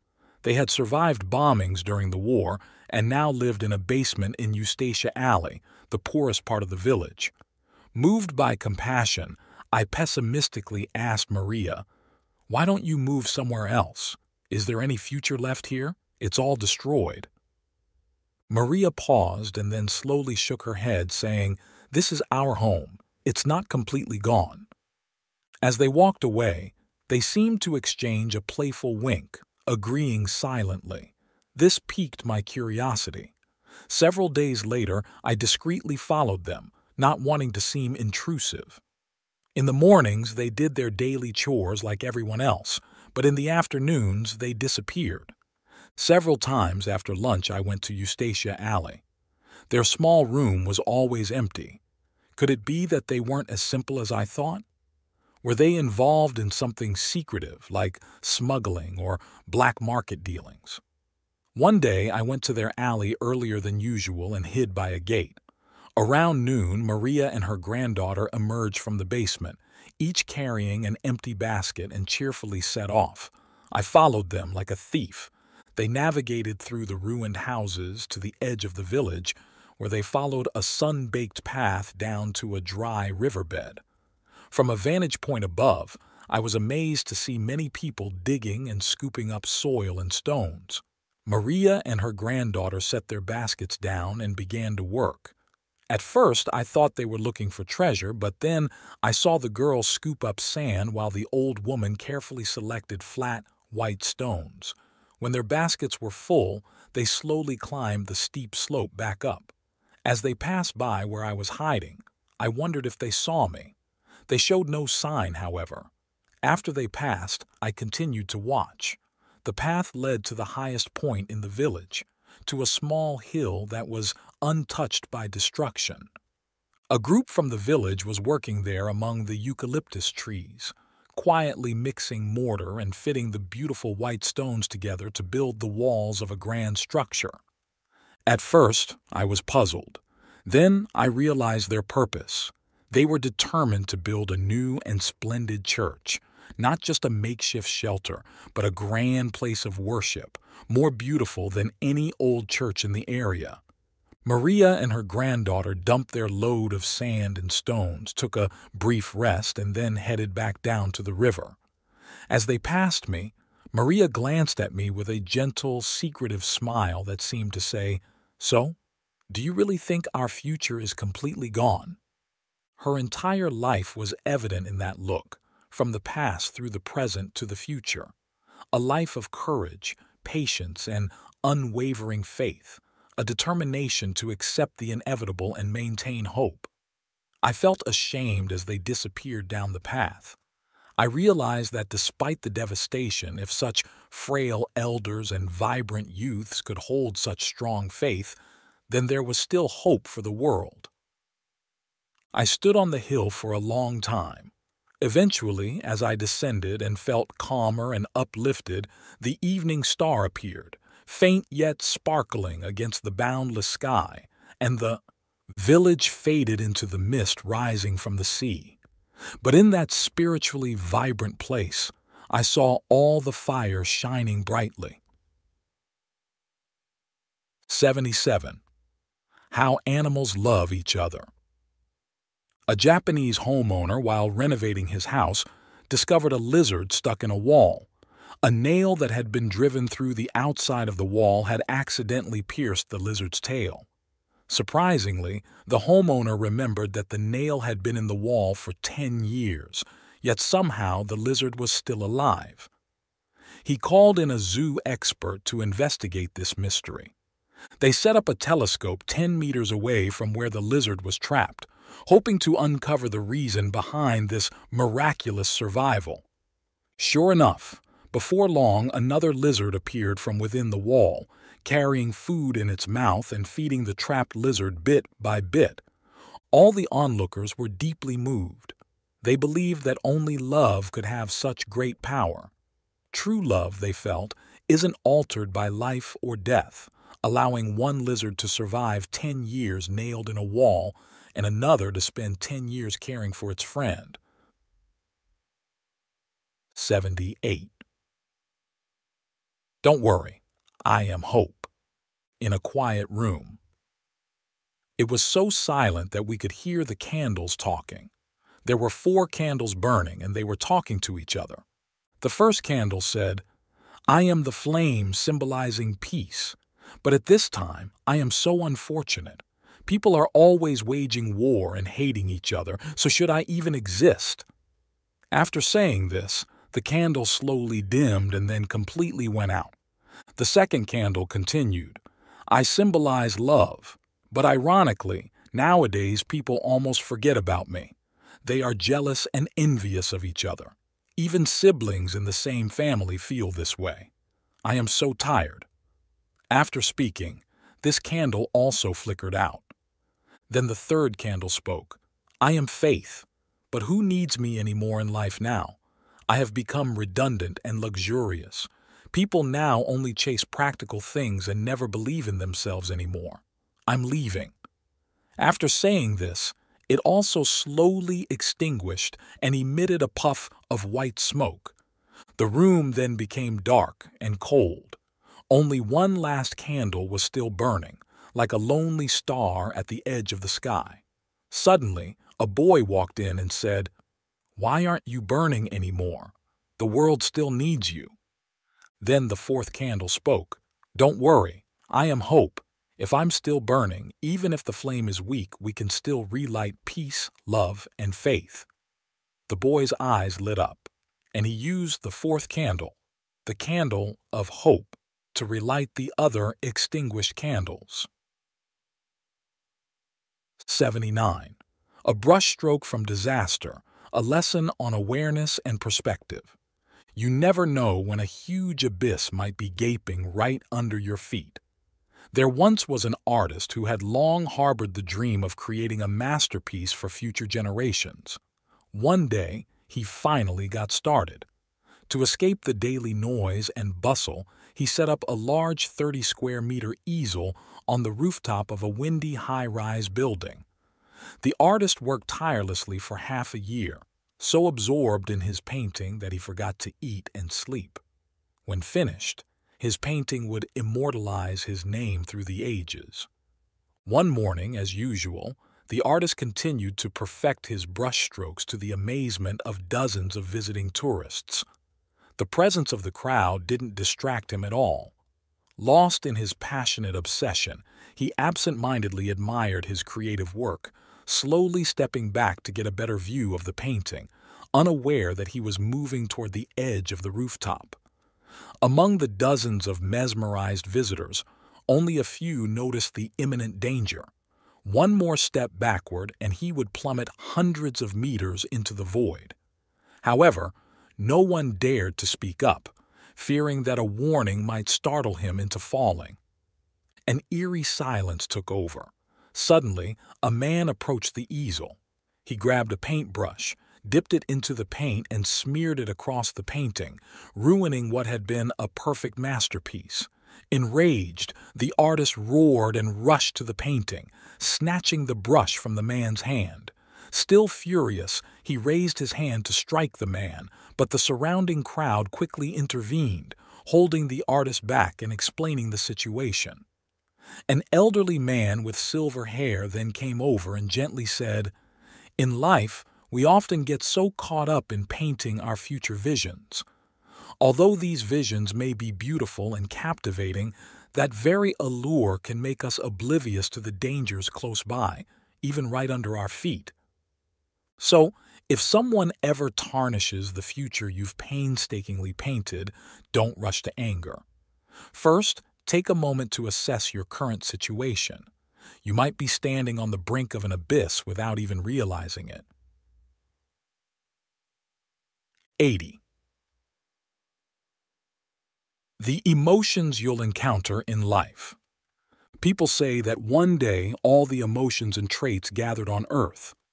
After boredom yawned for the third time, sincerity came up with an idea. Let's play hide and seek. After sincerity spoke, enthusiasm and effort immediately agreed. Excitement was thrilled. Hesitation, after some thought, was also convinced to join. Even indifference, who usually shows no interest, decided to play. Truth agreed to participate, but insisted on not hiding anywhere. Pride thought the game was childish, and timidity didn't want to take any risks. 1, 2, 3. Sincerity closed his eyes and began to count. Faith soared into the sky, believing nothing is impossible. Victory climbed to the top of the tallest tree, and jealousy hid right behind Victory's shadow. Generosity found a very secretive spot but gave it up for a friend. In contrast, selfishness found a snug and hidden spot and refused to share it. Lying hid in the dark depths of the ocean. Passion and desire hid on top of scorching volcanoes.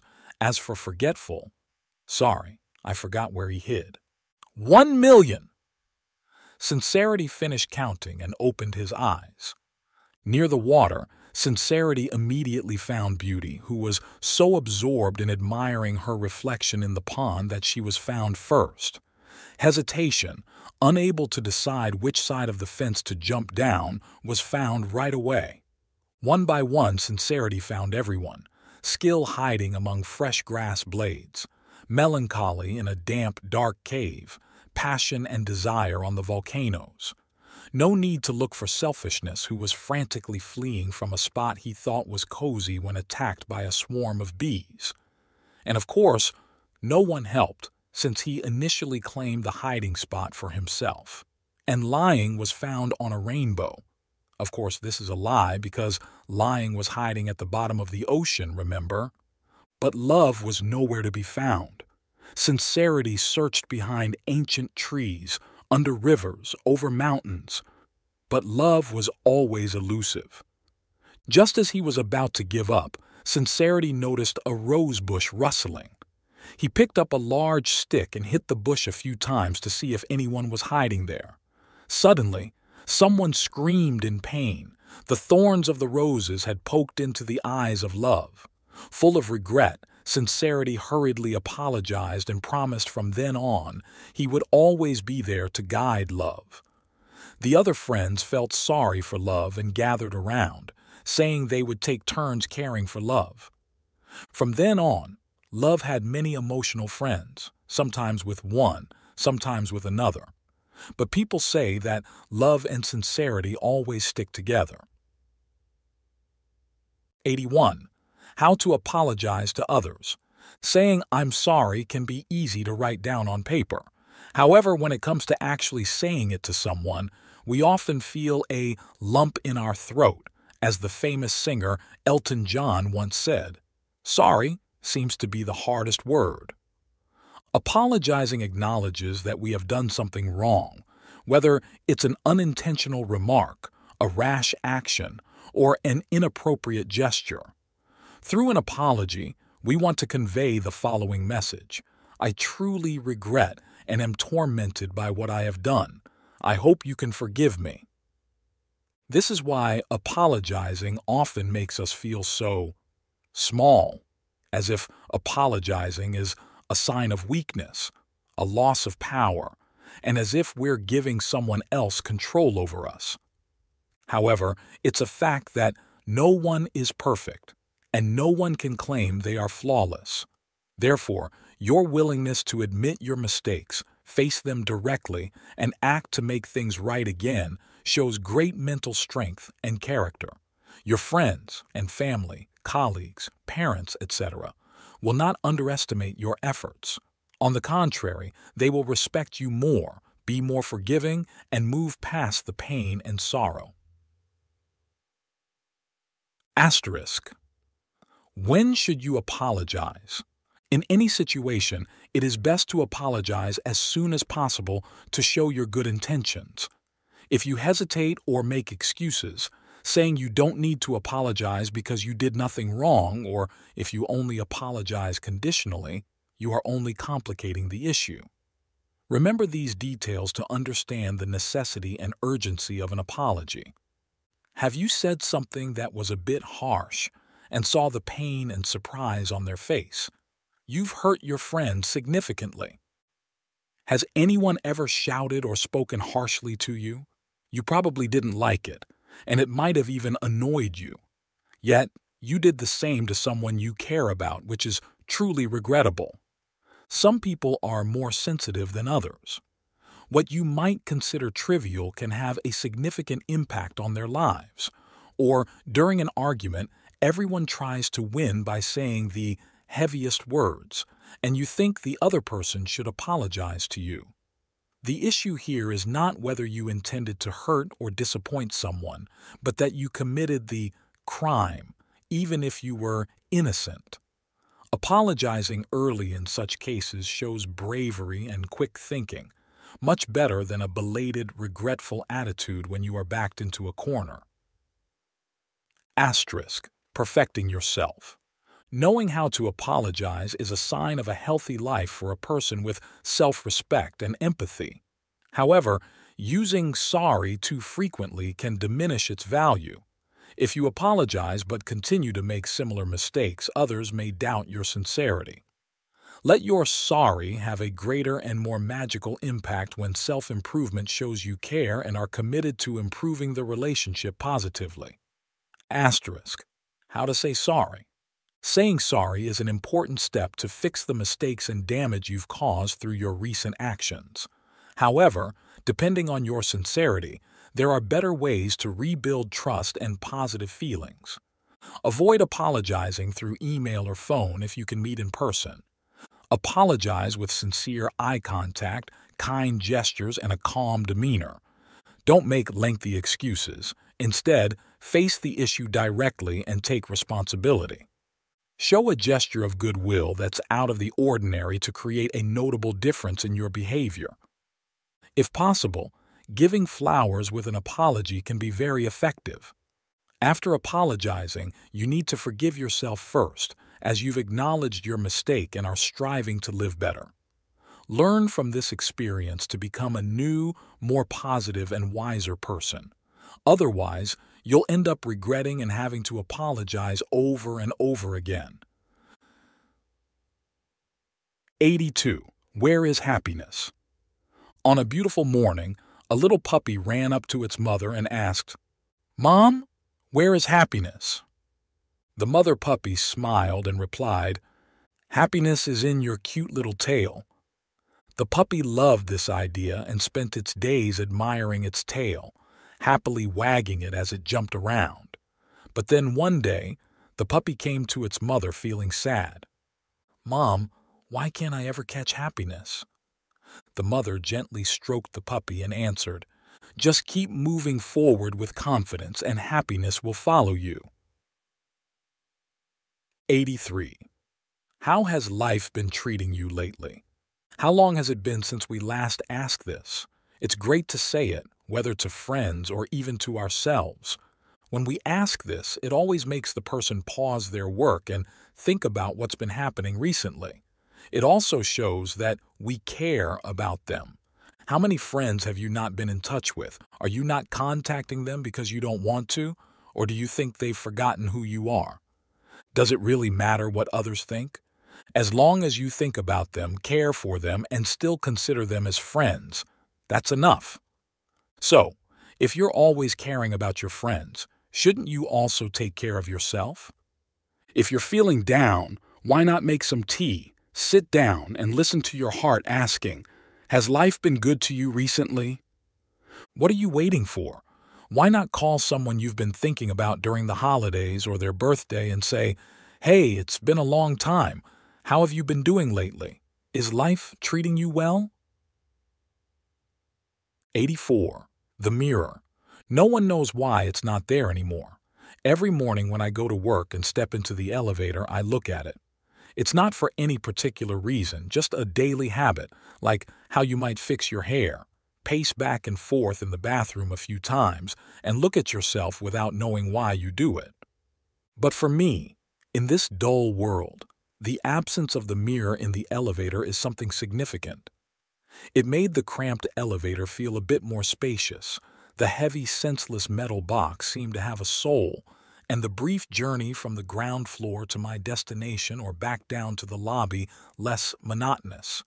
In those 30 seconds, which felt like an eternity, you could see yourself in the mirror.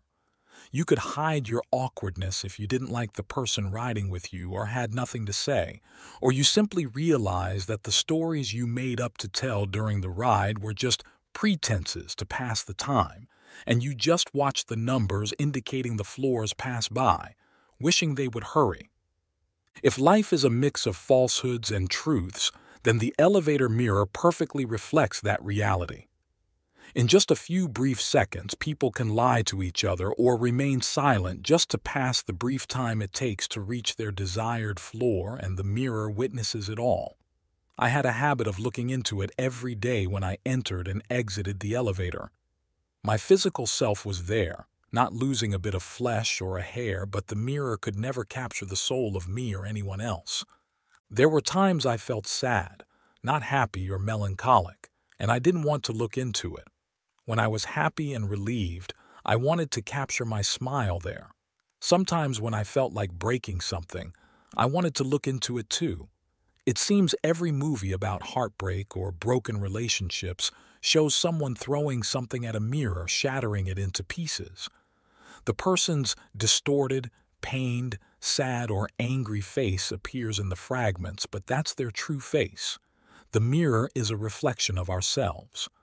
I felt a bit empty when the 8-story office building's elevator no longer had the mirror. Maybe someone who didn't want to face their true self had deliberately broken it. Maybe someone shattered it because it recorded all their falseness. Perhaps it accidentally broke, or the building management decided to replace it with a new one.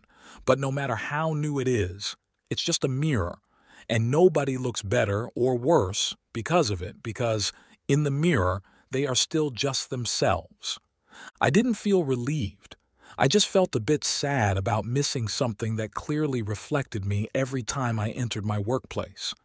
I didn't avoid the elevator just because I looked bad in the mirror. I just missed something I used to do every time I stepped into the elevator.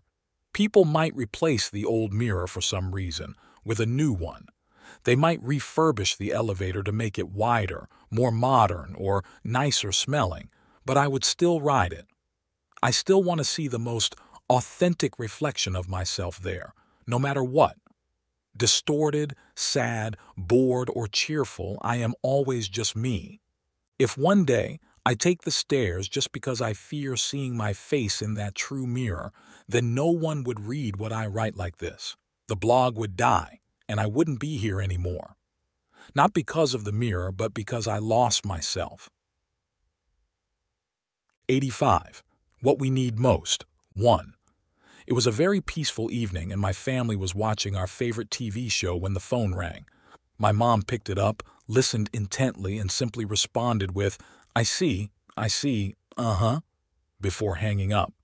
Then she did something unusual. She unplugged the phone jack and returned to watching the movie with us. That night, the Dongshuan market was on fire. A panicked friend had called to tell her that the fire had reached our fabric stall. What followed were years of hardship and rebuilding from scratch. Once I asked my mom about that night, and she calmly said, I didn't want your dad to panic and rush over there in case something happened. Despite our family's livelihood being at stake, in that moment, she only thought of my father.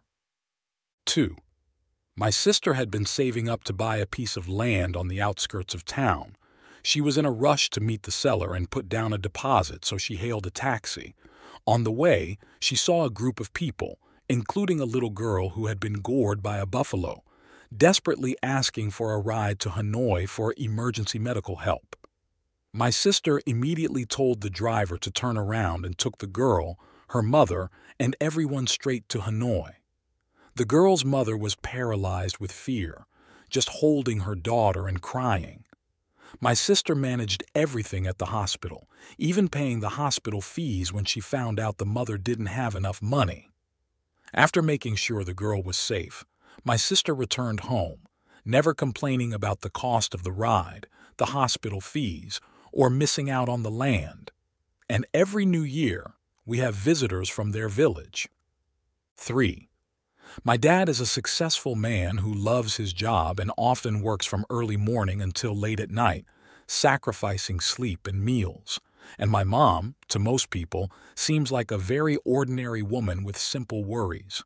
But once, my dad told me that even though he loves his work, he doesn't really need it, nor does he need much money or property. All he needs is my mom. With her, he has everything, including us, his most precious treasures. Sometimes, you might be surprised by the people you cherish, the tranquility in their souls, their simple yet firm decisions, their calmness in the face of things that might seem important but aren't really, the way they deeply care about people, simple yet intense. Understanding them, you'll grasp the joy of sailors seeing land, travelers spotting their village, astronauts glimpsing Earth through their spaceship window, or like Robinson Crusoe finding Friday. The tender smile anyone has when seeing a newborn baby. It explains why humans endlessly search for civilizations beyond Earth, and the unbearable pain that turns into tears and screams when people lose each other due to natural disasters, wars, or illness. Have you realized that what humans need most in this world is not fame, money, property, or land? Have you noticed that what we truly need most is each other? 86. Can I hug you just once? We were classmates in college.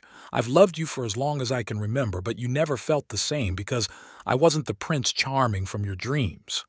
After graduation, you took a job in a southern city, and I left everything behind to follow you. But your feelings didn't change, and you seemed unhappy whenever I showed up. You had a boyfriend, and once when I came to see you, you told me, "Don't come here anymore. I have a boyfriend." I saw disappointment in your eyes, and you wanted me to stop hoping. After a moment of silence, I asked, "Do you love him?" You didn't answer, but happiness was evident in your eyes. As I turned to leave, I asked, "Can I hug you just once?" You shook your head firmly. After that, I never tried to see you again, and gradually you forgot about me. Then one day, I showed up and said, "Can we grab a coffee? I'm leaving for America tomorrow." You agreed, thinking I'd be far away soon. We were slowly sipping our coffee when your boyfriend called. You smiled, apologized, and said, "I have to go."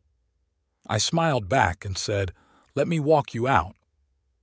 As you opened the door, I stopped you and asked decisively, "Can I hug you just once?" You wanted to refuse, but after a moment you nodded. I stepped forward and gently hugged you. You tensed as you felt my breath. I softly ran my fingers down your back, from your neck down your spine, gently touching but not pressing hard. Anger flared within you, and you thought, "If he goes any further, I'll kick him." But I stopped there, gently let you go, and said, "I'm relieved now." You stood stunned for a moment, then realized what I meant. Your throat tightened, and a haze clouded your vision. In our third year of college, during a trip, you had a car accident that broke your spine, causing you ongoing pain. You thought I didn't know about it. The next day, I flew to America. You stood on the rooftop watching the airplane fly away, everything seeming a blur. Hey everyone, your comments truly matter, offering insights and motivation to others and uplifting our creative team at Lighthouse of Wisdom channel. Sharing your thoughts and experiences enriches our community. So, let's get the conversation started below and help illuminate our path with your wisdom.